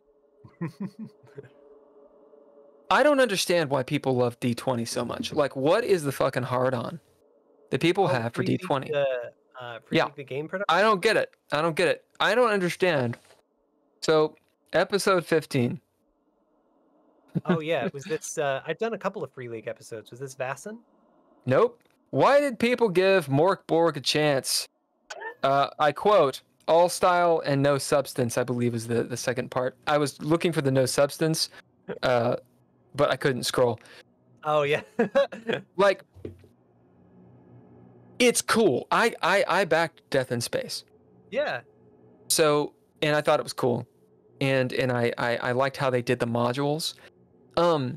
They remind me of I mean they're so successful that I just cannot knock it. Their art's cool, the idea is cool, it's all cool, and then I'm like, this is D20 filth. And I just I have a whole thing about Rules Light. I'm gonna let you talk. People play the game for a lot of different reasons. The same way that people listen to podcasts for a lot of different reasons. It's for somebody, and just because it's not for me doesn't mean that I didn't want to cover it, and I didn't want to like look for what was valuable and interesting in it. And I have. Well, I'm not knocking you for interviewing the guy or whatever. It's fine. I just don't understand the fucking hard on. Yeah, I don't. For Morkborg. I mean, it's cool, but pretty confused as well. I still haven't played a Morkborg game, even after interviewing people who write from Morkborg. But I can see the appeal of a game that you don't have to prep for, a game where everyone rolls and nothing is predictable and everything happens within the confines of the experience. So there's something there. I get it. Yeah, I've played Cards Against Humanity. I get the idea of I guess what I'm looking for in a tabletop role playing game. What drew me to it was the lore, was the community, was getting into the game and using your character and all these things, telling a story. Even if you're playing, what is it, OSR, old school type games, as in like hard. Do you know what I'm talking about? Yeah, OSR being old school revival. I couldn't give you a list of the games that qualify. It seems to be sort of an unofficial. Yeah, it's a whole bunch of whatever. Yeah, it's the kind of game where you go into the dungeon. Why? No, you're not even asking why. You're just in the fucking dungeon. You're in the dungeon. You do the thing, and you go back to the dungeon. And it's you're role playing in the sense of Holker's playing the wizard, I'm playing the barbarian, you're playing and sure, you can give them personalities, but that's a far cry from like 5th Ed, right? Where it's like, oh well, my character's a barbarian because, and I'm gonna leave the whatever. No, you're not gonna leave the dungeon because you want gold. That's the game. It's kind of OSR. Yeah, if that's what the game tells you to do, then sure. So your interest in Morkborg and Free League and such was simply, it's popular, it's interesting, you want to know more about it. Well, they were saying something, and people were listening, and more importantly, they were saying something from the perspective of a culture that I'm not part of. Like this is Nordic role playing. Vassen was specifically was Nordic role playing, and they handle monsters differently up there. I mean, every culture does, but like they couldn't help but come at it from a different perspective. I liked what they added to the conversation. I liked the way that game talked about monsters and had a different approach from the kind of very prescriptive, numbers heavy monster manual approach, where this is the stat block and this is what it does exactly, and this is the precise numerical value we put on this monster's functioning. Right.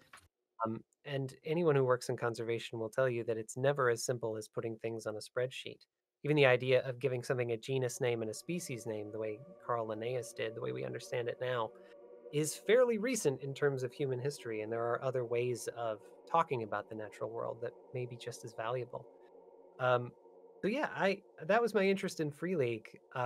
They knew what they were doing, they knew what they were saying, and they said it well.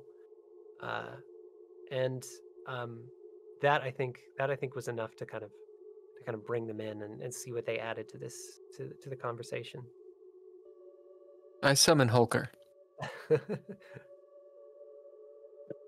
What? Tell us about genus and species.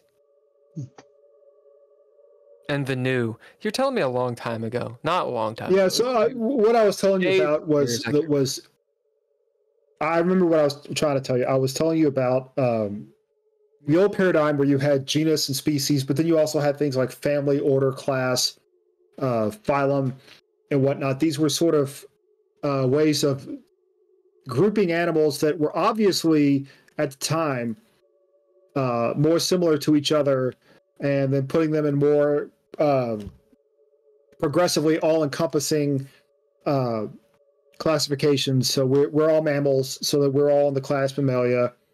But we're also primates, so we're in the order primate. I don't know what the exact Latin name is, but we're primates, so we're in that order, and we're in a subgrouping of hominoids, which includes all old world monkeys and apes, and then and on and on and on and on until you get to humans, right? But then there's also you can look at it from something known as cladistics. Cladistics is something that's now possible because we have a lot more knowledge of an animal's genetic relationship with other animals, and so now we know that we're not only mammals, but we're also vertebrates, but we're also fish, because we never really stopped being fish. That's one way of looking at it. We're amniotes because we all descend from an animal that at one point laid eggs, and we're also tetrapods because we all descend from an animal that at one point had 4 legs. Even though snakes no longer have them, they're still tetrapods from that perspective. All right. That's probably what I was talking to you about. Yeah, something like that. Is that and the deep time thing? It's that's wild. You have a website. I do. It is Scintilla or Skintilla. I have a feeling it's Scintilla, right? Yeah. Scintilla.studio, is that right? That's right.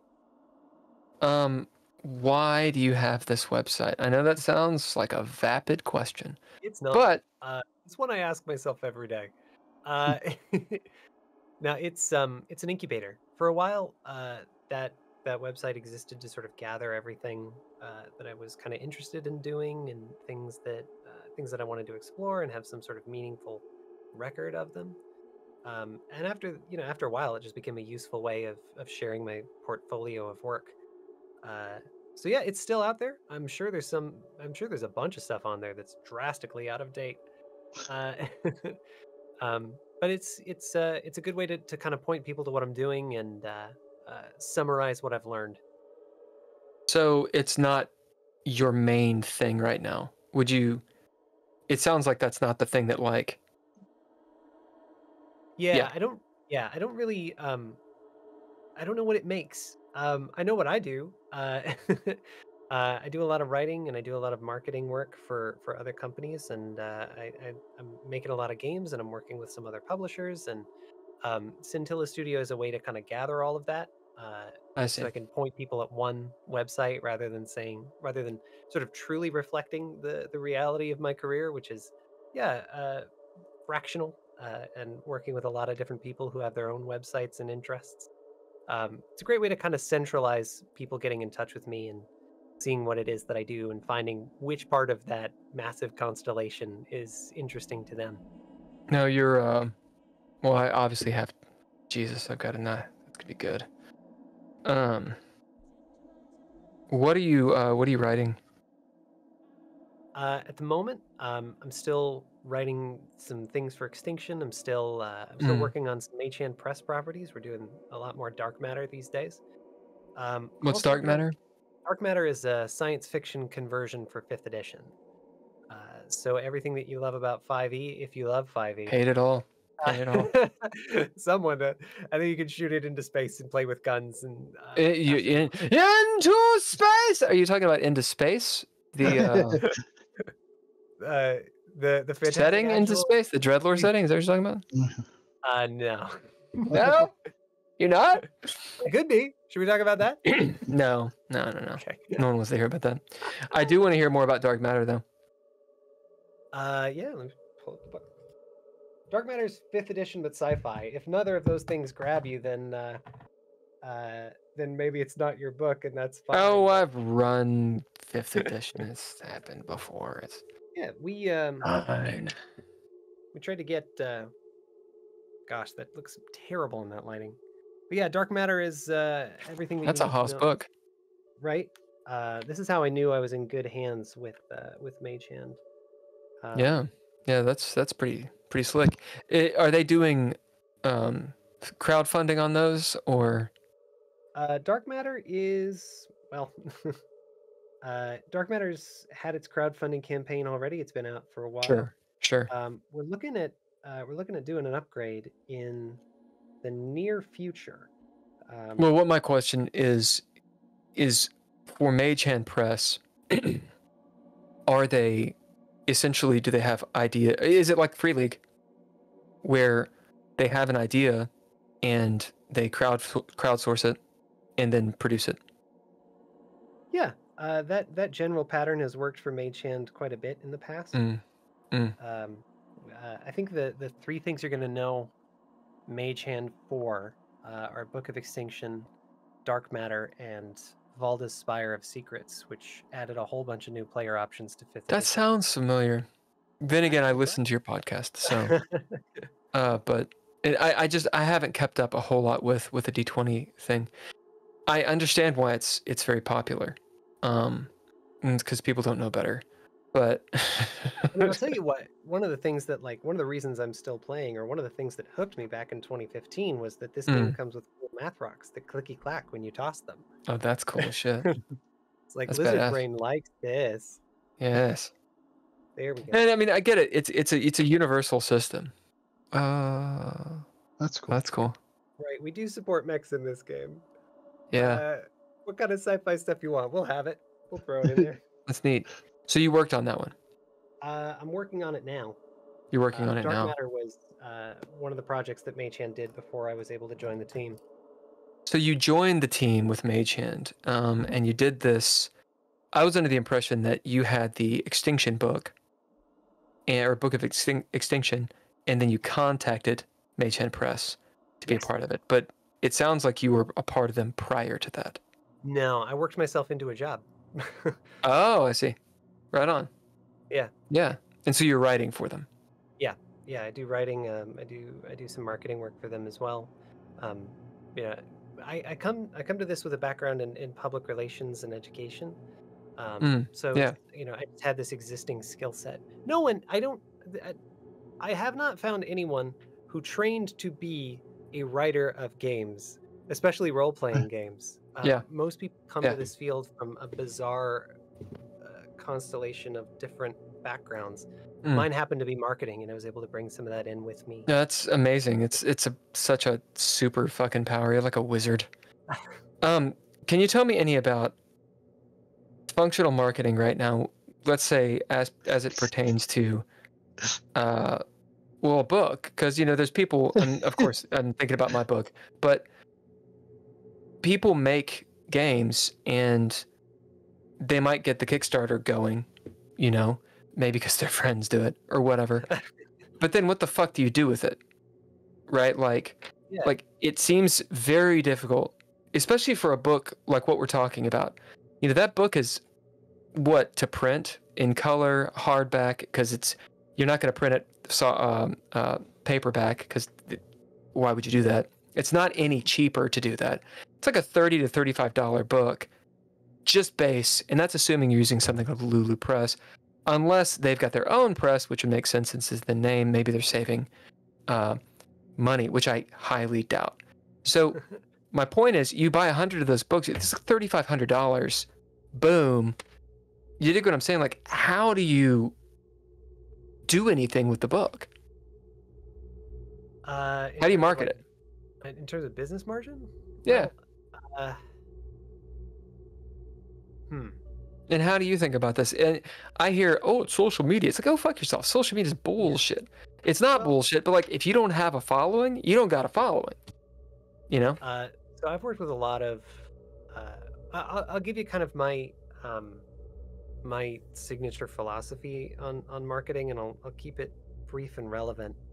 I've worked with a lot of different companies as a marketing professional, and every time I interact with someone in the C-suite, someone who's my boss or who's an executive, their instinct when they say marketing is social media. So what are we doing on social?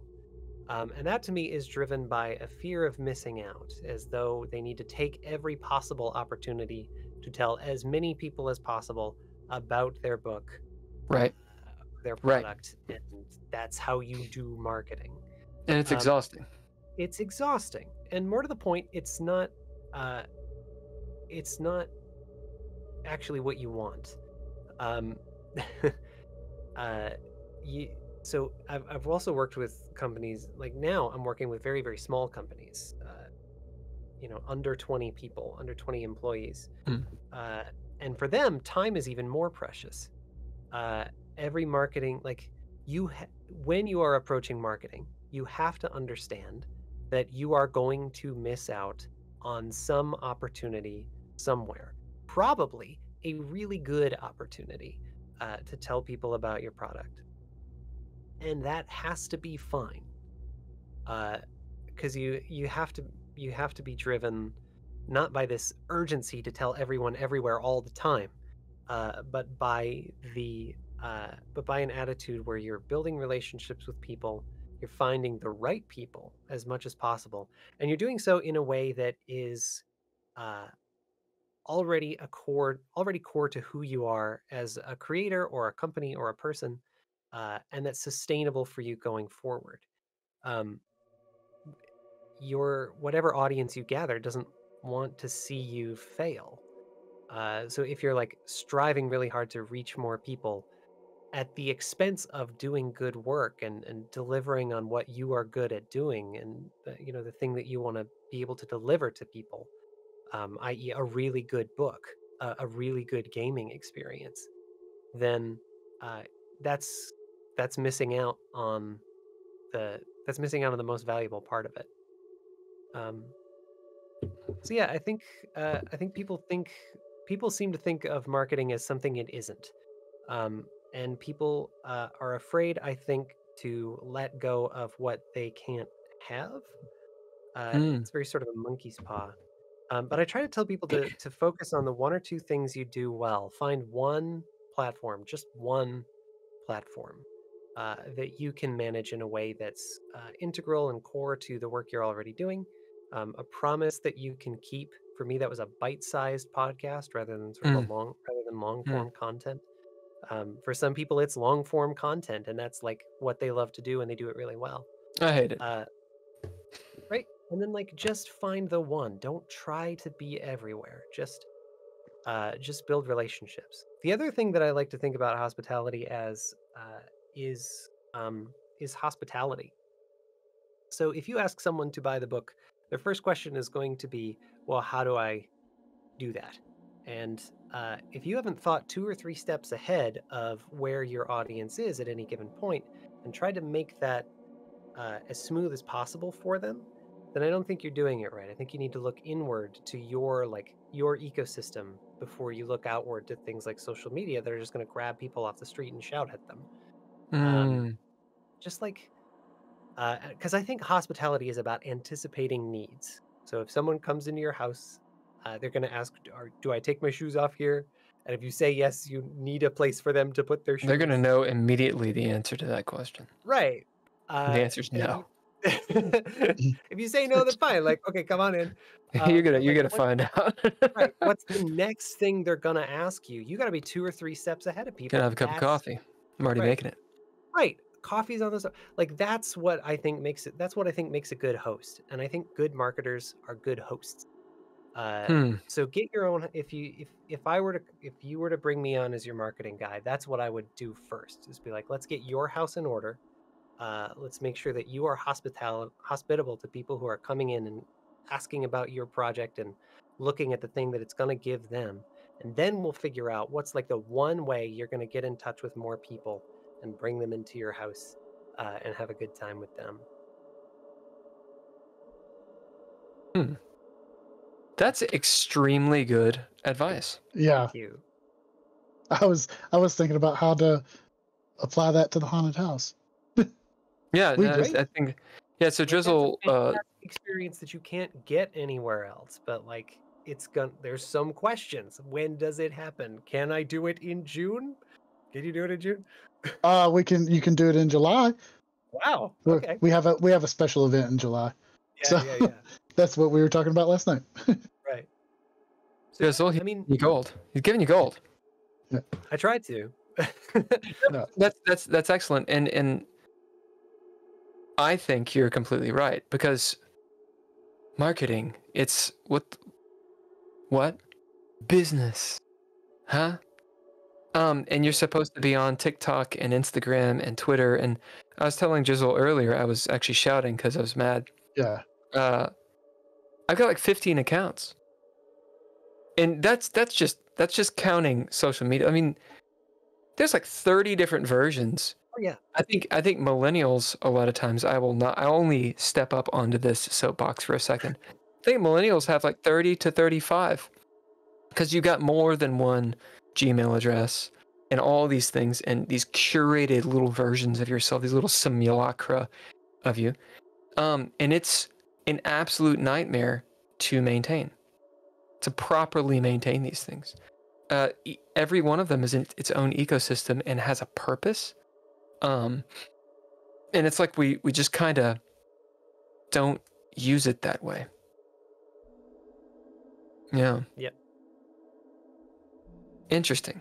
Very interesting. Do what you do well, and people will find you. So I know you like the shorter form content. About how much time do you have? Yeah, I've got time. Be careful. How much time? I've got a few more questions for you concerning a lot of it concerns your podcast, because that's what I was seeing on the website. Yeah. Okay, cool. Well, let's take like a good 5-minute break. We can get some drinkage, use the El Baño if need be, etc., etc. And Holker can entertain us with his beautiful singing voice. Normally, I would post music, but I don't have any music for this. So... Well, in all fairness, since it's pre-recorded, you can edit it out. Well, we're online now. We actually are live. Yeah, we actually are live. Yeah. Sorry, I didn't tell shit. Because my computer, my computer, like, just ate shit. It ate shit. I have so many computers. They all ate shit. Finally got back online. It was horrible. Cats and dogs living together. Fuck it. Let me see if I can find something cool. Hey, Drizzle? Yes. I didn't do the intro or any of that shit. because I was mad. I don't know what the intro is for this because I'm not usually. Basically, it's the same thing. It's fine. I'll fucking do it. I just. Hi, everyone. We've been doing this for like 2 hours. This is the Geeky Gamer Podcast. We're here with Lucas Zellers. Lucas, would you like to say hello 2.5 hours in?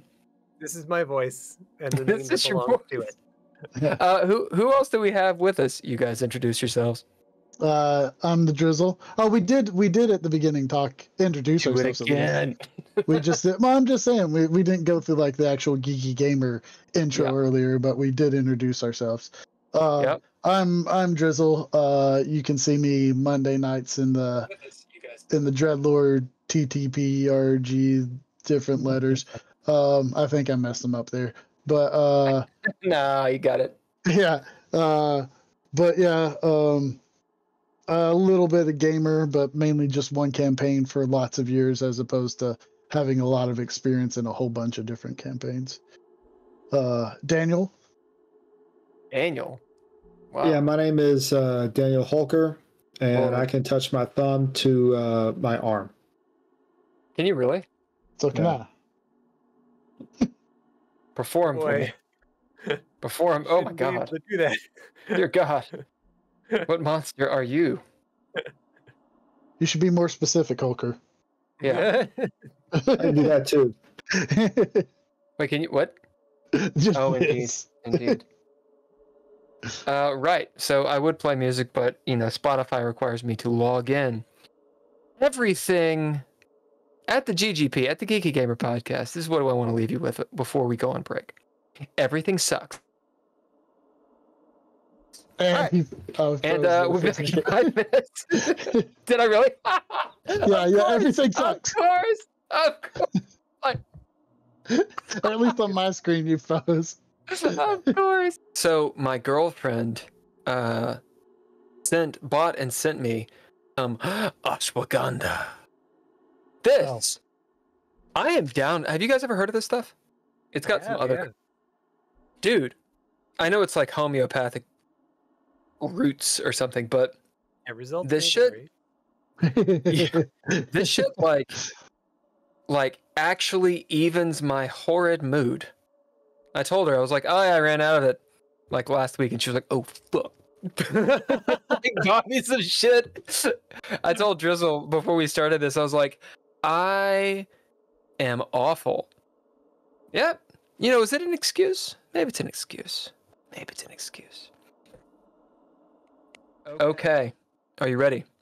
I am, yeah. All right. What's on your shelf? Obviously D&D books, and what else?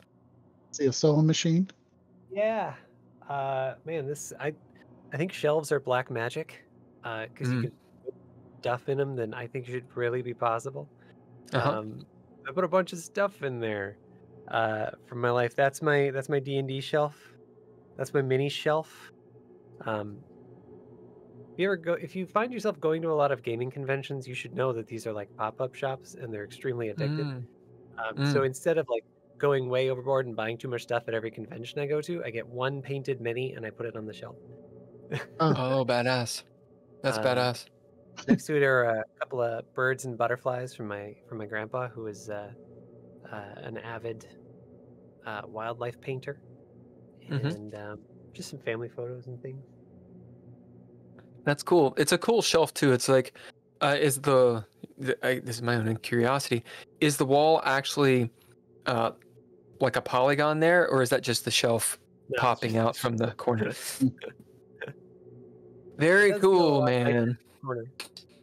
Yeah. And the sewing machine, what are you sewing? That's my wife. Or what is someone? Yeah. She makes a lot of her own clothes. I'm actually wearing something she sewed for me. That's cool as shit. Yeah. Can we see it? I mean,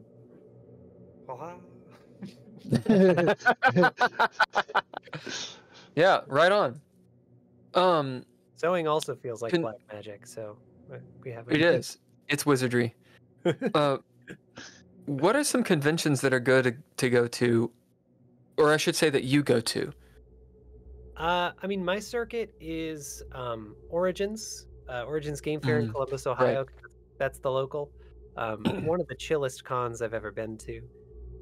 Gen Con bills themselves as the best 4 days in gaming, and I think it's true because everyone goes to Gen Con. Everybody goes. Everybody goes to Gen. Like, if you want to see everything, go to Gen Con. It's very fun. D&D, it's amazing. Yeah, it's a lot more accessible than some of the other conventions. And the only other one I've been to is PAX Unplugged, Philadelphia in December. So you have not been to Dragon Con? I haven't been to Dragon Con, no, but I've heard good things about it. Yeah, Dragon Con is that's a wild experience. That's wild. I've been 2 or 3 times, and it's just bigger and bigger, and it's a different feel. Like Gen Con is more of a family feel when I went. Yeah, I think board gamers are a lot more chill in general than other convention goers. Like, because we would love to sit down and play board games for like 3 or 4 hours. Sure.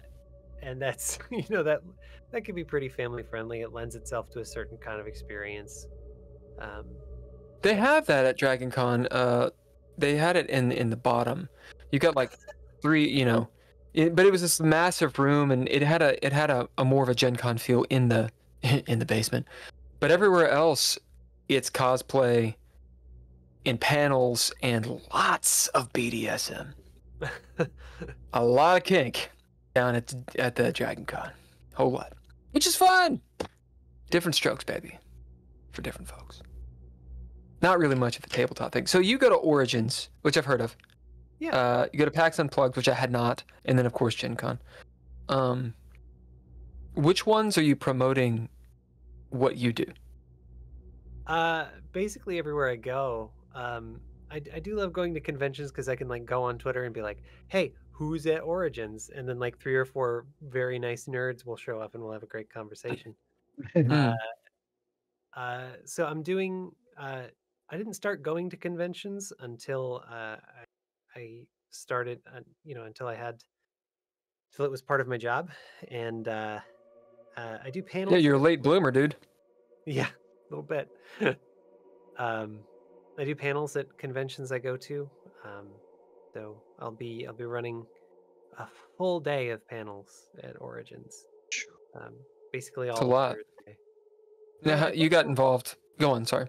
They put them all on the same day, so ordinarily it's spread out over the weekend. But I don't know. I guess they're like, nah, this year. Thursday, baby. Now, is this all through Black Magic, or I'm sorry, Mage Hand Press? Yeah, Mage Hand is going to be at Origins this year for the first time. I've been going for a couple of years because it's my home con, or like I can drive there instead of getting a hotel. So. Is that why you're doing panels? I guess what's your entry into panels? I spent some time as an adjunct instructor. I teach public speaking sometimes. You mentioned education, yeah. Yeah. So for a lot of people, the idea of going to a convention and standing in front of 25 people to tell them about your work and what you care about would be absolutely terrifying. To me, that's really exciting. So it was really easy for me to put together, and when I found out that was a good way to fund my convention experience, then I jumped in feet first. So how'd you get involved with it? There's Origins puts out a call for presenters and presenters every year. So there's an application process that's fairly straightforward. That's how someone would get involved in that kind of thing. Yeah. And if they were going to come and listen to you speak, it would be on Thursday. What's the dates? Origins is January 19th through the 23rd. Sorry, June 19th. I was going to say, it'd be wild. Sorry, that's a long way out. Got a lot of prep. Yeah. No problem. And there's going to be a link on my socials. It's kind of hard to find, so I'm gonna find that link for everybody and make it really easy. Yeah, but not on the website. Yeah, it'll be on the website. I'll put a banner at the bottom, I think. Okay, so a couple things. One, are you interested in a PDF of the DreadLore book? Yeah, I'd love that. Okay, I mean, I'm sure you have a folder full of PDFs of games you've never even looked at. No. because I know how this is. Yeah, acquiring tabletop games is a very different hobby from playing tabletop games. Absolutely. Here's a question: do you do reviews for books? Do you have time to do that? I do not. The approach that I take, the approach that I took with making a monster was, I need to. What makes the show what it is having a monster with an interesting story and an interesting connection to the world, and the person who designed it. But I haven't been taking new guests in a while because again, I yeah, sure. You haven't done that podcast. I mean, in general, I'm not talking about myself. I'm talking for a friend. What? No, like I get it, and I don't have an audience who expects me to review games at this point. So even if I said yes, I don't know how that would help anyone. Again, I'm digging on the podcast. I know that's a project that's it's there, but it's kind of on standstill while you do these other things. But I'm interested in it. It's what I prepped for. So goddamn it. Thanks. When someone tells you about a monster, do they take you through? I guess 2 questions. Do they take you through the process of the creation, or are they just telling you about it? And then my second question: a lot of these podcast episodes start with what sounds like a narration from a module or perhaps a game session. Explain. I didn't expect that to happen. That was a happy accident. I did it for my first couple episodes, and actually, I recorded the first couple episodes in a batch. One of my guests had the foresight to read some of the flavor text or the read aloud box from the game. And it just really worked for the format. Having like a minute or two up front where you kind of encountered the monster the way you would at a table made it really natural for people. And it was a great way. It was a way that everyone, most of my guests, if you're a game designer, then you're a game master at some point. Like you know how to run a game and you know how to do good narration and draw a table into the kind of experience that you're giving them, whatever that happens to be. So that just became a really easy way to start the show. It made people usually record that in about the middle by the time people are comfortable and kind of loosened up and excited about the thing they're talking about. And it worked out really well. Yeah. And then what was my first question? Oh, Drizzle. How do people what do people? Oh yeah. Do they show you the actual creation process or? Sometimes. It's usually D&D, right? Usually, or D20 stuff. Okay. Usually, but that's only because I think I like to think that the backlog of the podcast accurately reflects the percentage of D&D's market share. Like most of the time, yeah. If you ask someone whether they play a TTRPG, most of the time it's D&D. But I've advocated pretty hard over the course of the show for games that aren't Dungeons and Dragons because I don't want to perpetuate a stranglehold on storytelling, especially in that oral tradition. There are other games out there, and some of them are really good at stuff that D&D is not good at, and I want people to like DreadLore. Like I want people to like everything. Yeah, I want people to be able to find the game that works for them. And I've had really great conversations with people who design outside of D&D's accepted vocabulary and strictures. So sometimes they'll show me how they put it together. A lot of times I have to kind of work to get that out of them. But when people really grok what the show is, they come prepped with like, here's what I made. Here's how it was a logical step forward from my influences. And here's a couple of things that I brought into it with me, either from the monster itself or from my own work. And that I think is what makes an interesting episode. They were all interesting, the ones that I listened to. Thanks, man. Yeah, I thought they're very, very well done. I don't want to lump you in. I'm going to though. I'm going to lump you in by just what I'm about to say. Okay. I watched. So this is not a political statement, but I'm going to say something political. Did you listen to Rachel Maddow's Ultra? I did not. It's interesting. I mean, a lot of people won't dig it, but Rachel Maddow, like, whether you agree with her or not, the format of this very, very successful podcast, your podcast reminded me of. Well, great. It's really interesting. I was very impressed. Yeah, I have to check it out. By it. Yeah, and jealous. No. The YouTuber that I was talking about prior, Professor Dungeon Master, his channel's Dungeon Craft, specifically Dungeon Craft, the #1, and he talks about D&D a lot. One of the things that he mentions is essentially clickbait. So it's a YouTube thing, right? People saying things like, for example, D&D, Doom, that kind of stuff, or I quit D&D, that kind of stuff. And he has this whole apologetic about clickbait, and specifically about talking, or always having topics surrounding D&D and D20. And essentially it is this. It's what people click on. So if you have an episode or a title that says something like, hey, look, here's this new system, it's all cool and all these things, it's D6, no one clicks on it.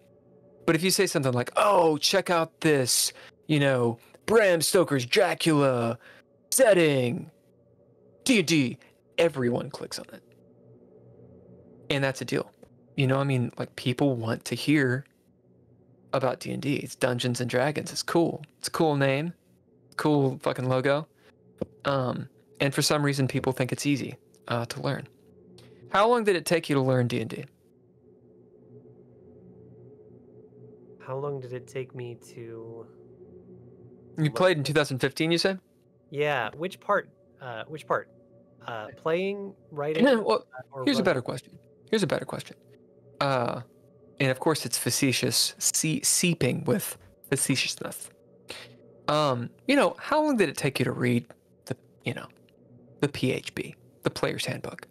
I'm not sure I've read it top to bottom. Oh, how long did it take you to read the Dungeon Master's Guide? That book that explains how to run the game. Oh, that one? Yeah. I've read... Didn't read it, did you? Chunks of it, but just like the parts that I needed. Think about that for a second. I feel really deeply in love with the planar cosmology part. Dude, it's the best part. It's the best part. Planescape is hands down, in my opinion, the best part of D&D. I believe Monty Cook was a big proponent of it. I may be wrong on that. I think it's Monty Cook, maybe Tracy Hickman. Not sure. Planescape's awesome. What I'm trying to say is, how'd you learn it if you didn't read the book? Because I can't name a board game that you don't have to read the book to learn.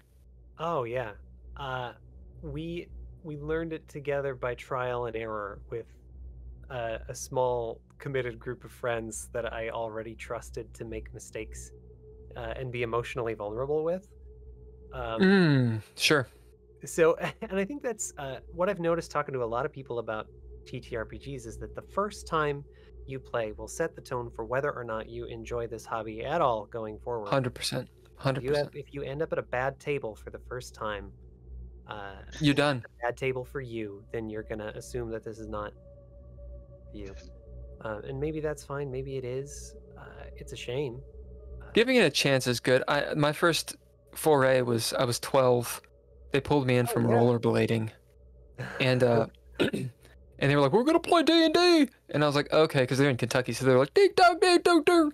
They were playing some D&D, and that was funny. And they were like, "We're gonna make characters," so I didn't know how to make a character. I didn't know what that meant, so I drew my character, thinking that was making a character. Right? Yeah. I had no idea what dice were. And Mortal Kombat 2 had come out, so my character had like Baraka arms, the big blades and shit. Yeah, and I was an elf girl because I was a 12-year-old boy. And I think I've told this story on stream. But the long and the short of it is, it takes us like a couple hours to make. They're all into it. Everyone, of course, is an elf. And they're like, cool, here's the lead-in. all of the male elves have gone off into the forest to hunt, which immediately I was like thinking of Tolkien. So I was like, wait, why the fuck are we in the forest hunting? Aren't we like civilized? I mean, elves live in the forest, sure, but we're gonna go hunt? What? Seems a little weird, like wearing pelts and shit. All the male elves go off and hunt. And while that happens, the orcs come and rape and pillage the village. Yep. They rape the horses and rode up on the women. This is a Three Amigos joke. And I'm like, yo, I'm a girl elf. And they were like, oh, you get raped and, thrown over the shoulder and enslaved. And I was like, and I'm out. Yep. And that was my first foray. Now, good, bad, ugly, whatever. I was like, you guys suck. Go play Magic, you losers. And I didn't play again until I had a college degree. And it was awesome. But it took like 12 years, to come back to it. So the whole point of me saying that is, I think you're right. What got you into it? I mean, what got you to give it a chance? Was it a group of people that were already playing, or what was the deal? No, it was just really persistent friends. And actually, 2015, I think, was when the Acquisitions Inc. podcast started. I don't know. It was one of the first actual play podcasts. Oh, wow. I did not know that. And then Critical Role started shortly after. So I was given a model of the game played well. And that kind of broke the ice a bit. Oh, okay. I see. Yeah. I see. And then I had some friends who were like, no, we really think we can get you a shot. We think you'd enjoy it.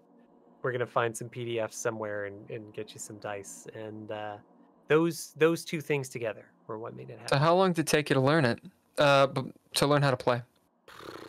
To learn how to play or to learn how to play well? Because I made... Just to play.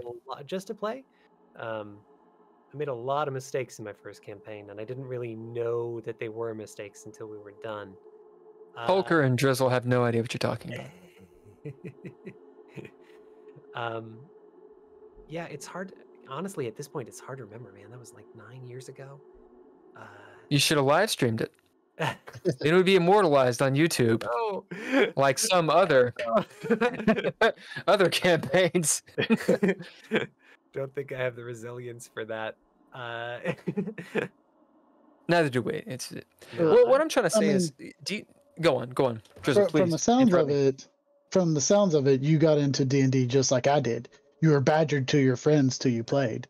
Yeah, I mean, I was interested already, but like, they sold me on it. I knew I wasn't going it alone, and I knew I wasn't like on the hook for something I wasn't comfortable with. So here's a question: would if that group of friends, or perhaps someone you don't even know, were like, hey, why don't you play another game? You want to try out another game? How much, and this is an honest question, because I feel it as well, and maybe you don't. How much resistance is there to, oh man, I got to learn something completely new? Almost none, but then I'm an exceptional case.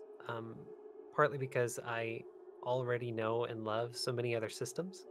Partly because I do this for a job, and like I kind of understand how a TTRPG is put together.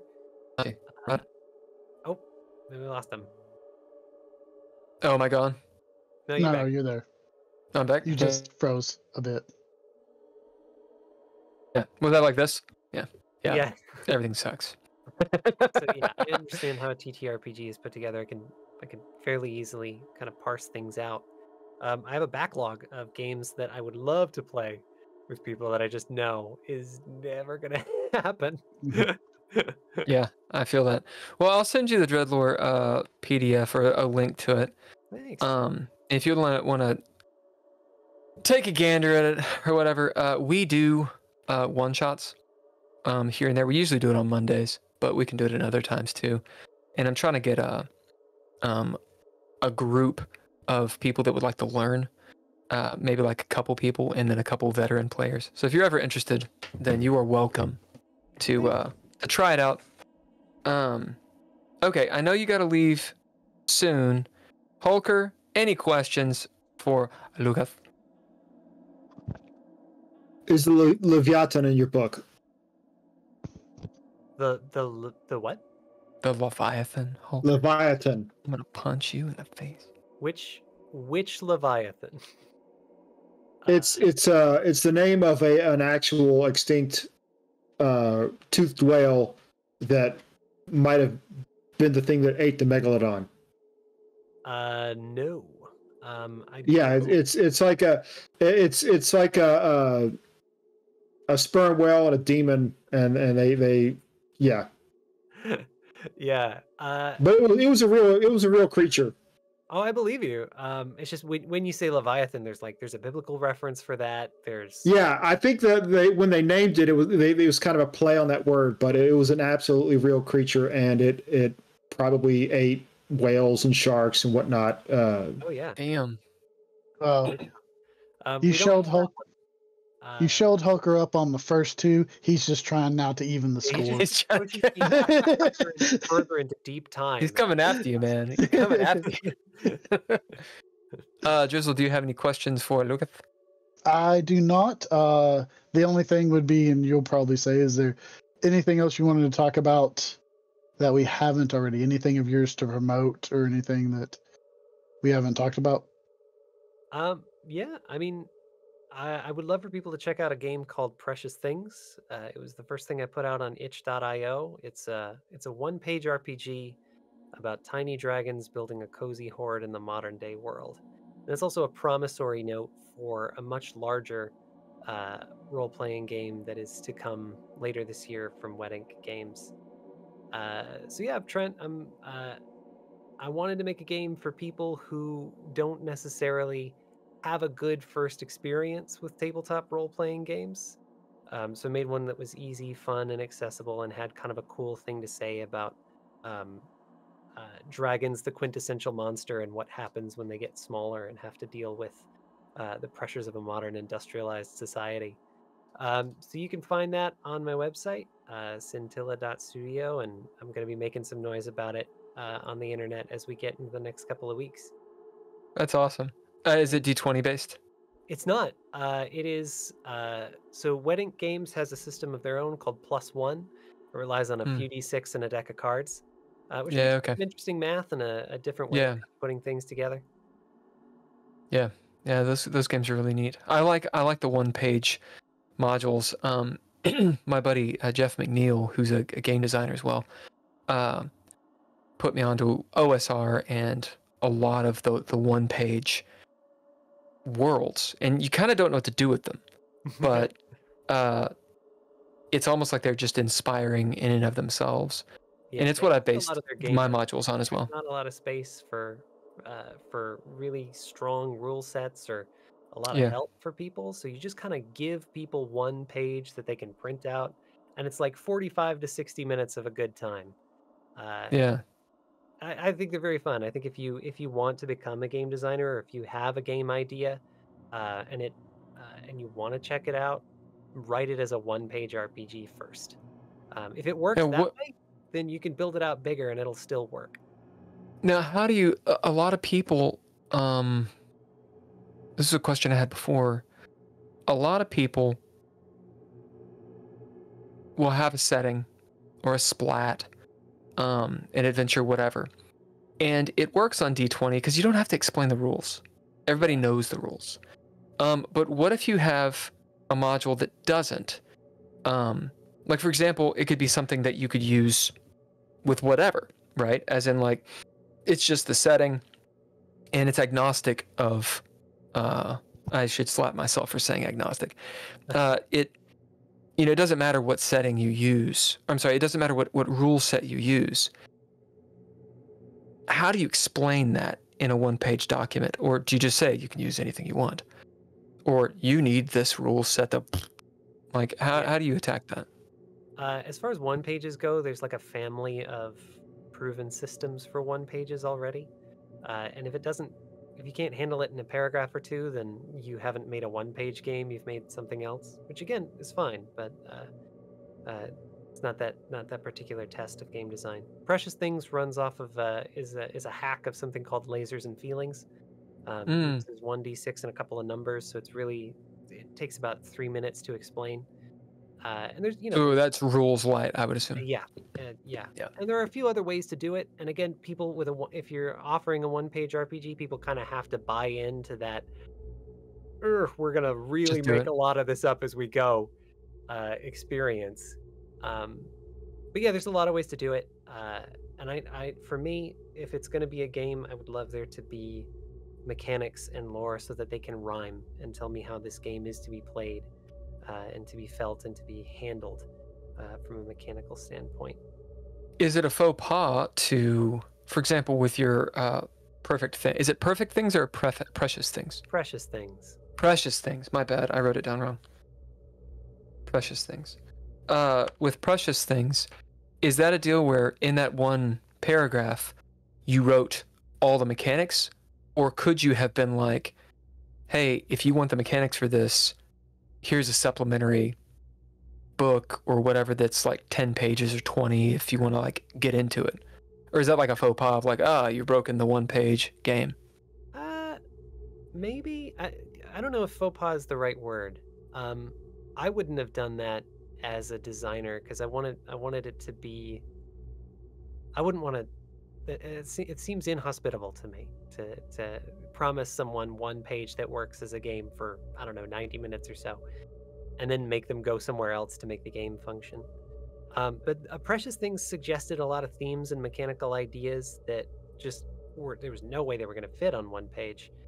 And when I found a publisher for that game as well, Precious Things might be unique in that it has a larger, like a full-scale source book coming. But they're going to be very different experiences. The full source book from Wet Ink is going to be the kind of thing that you can play for maybe a year. Like a campaign. Yeah, like a full campaign, and it's going to support that with the mechanics that are necessary. And so it's like a teaser is what it is. But, and one pages are weird in that they are still a functioning, complete game on their own. And you can interact with the one without interacting with the other, and you'll still have a great time, I think. It's just, what you've got time for and what interests you. Interesting. Yeah, okay, so Precious Things. That looks really cool. Thanks. And itch.io I'd never heard of. Itch is a fascinating platform. If you're gonna like form a company and make a game, I recommend building your own website and your own e-commerce platform if you can. But if you're not, places like itch.io are a great place to kind of. It's a lot like Etsy for games in that it or the DMs drive-through RPG in that they handle the platform and the fulfillment and the payment processing for you, so you can do a lot of experimenting that you wouldn't be able to do if you had to put up all that capital in terms of time or money yourself. Yeah. All right, last thing. Let's see.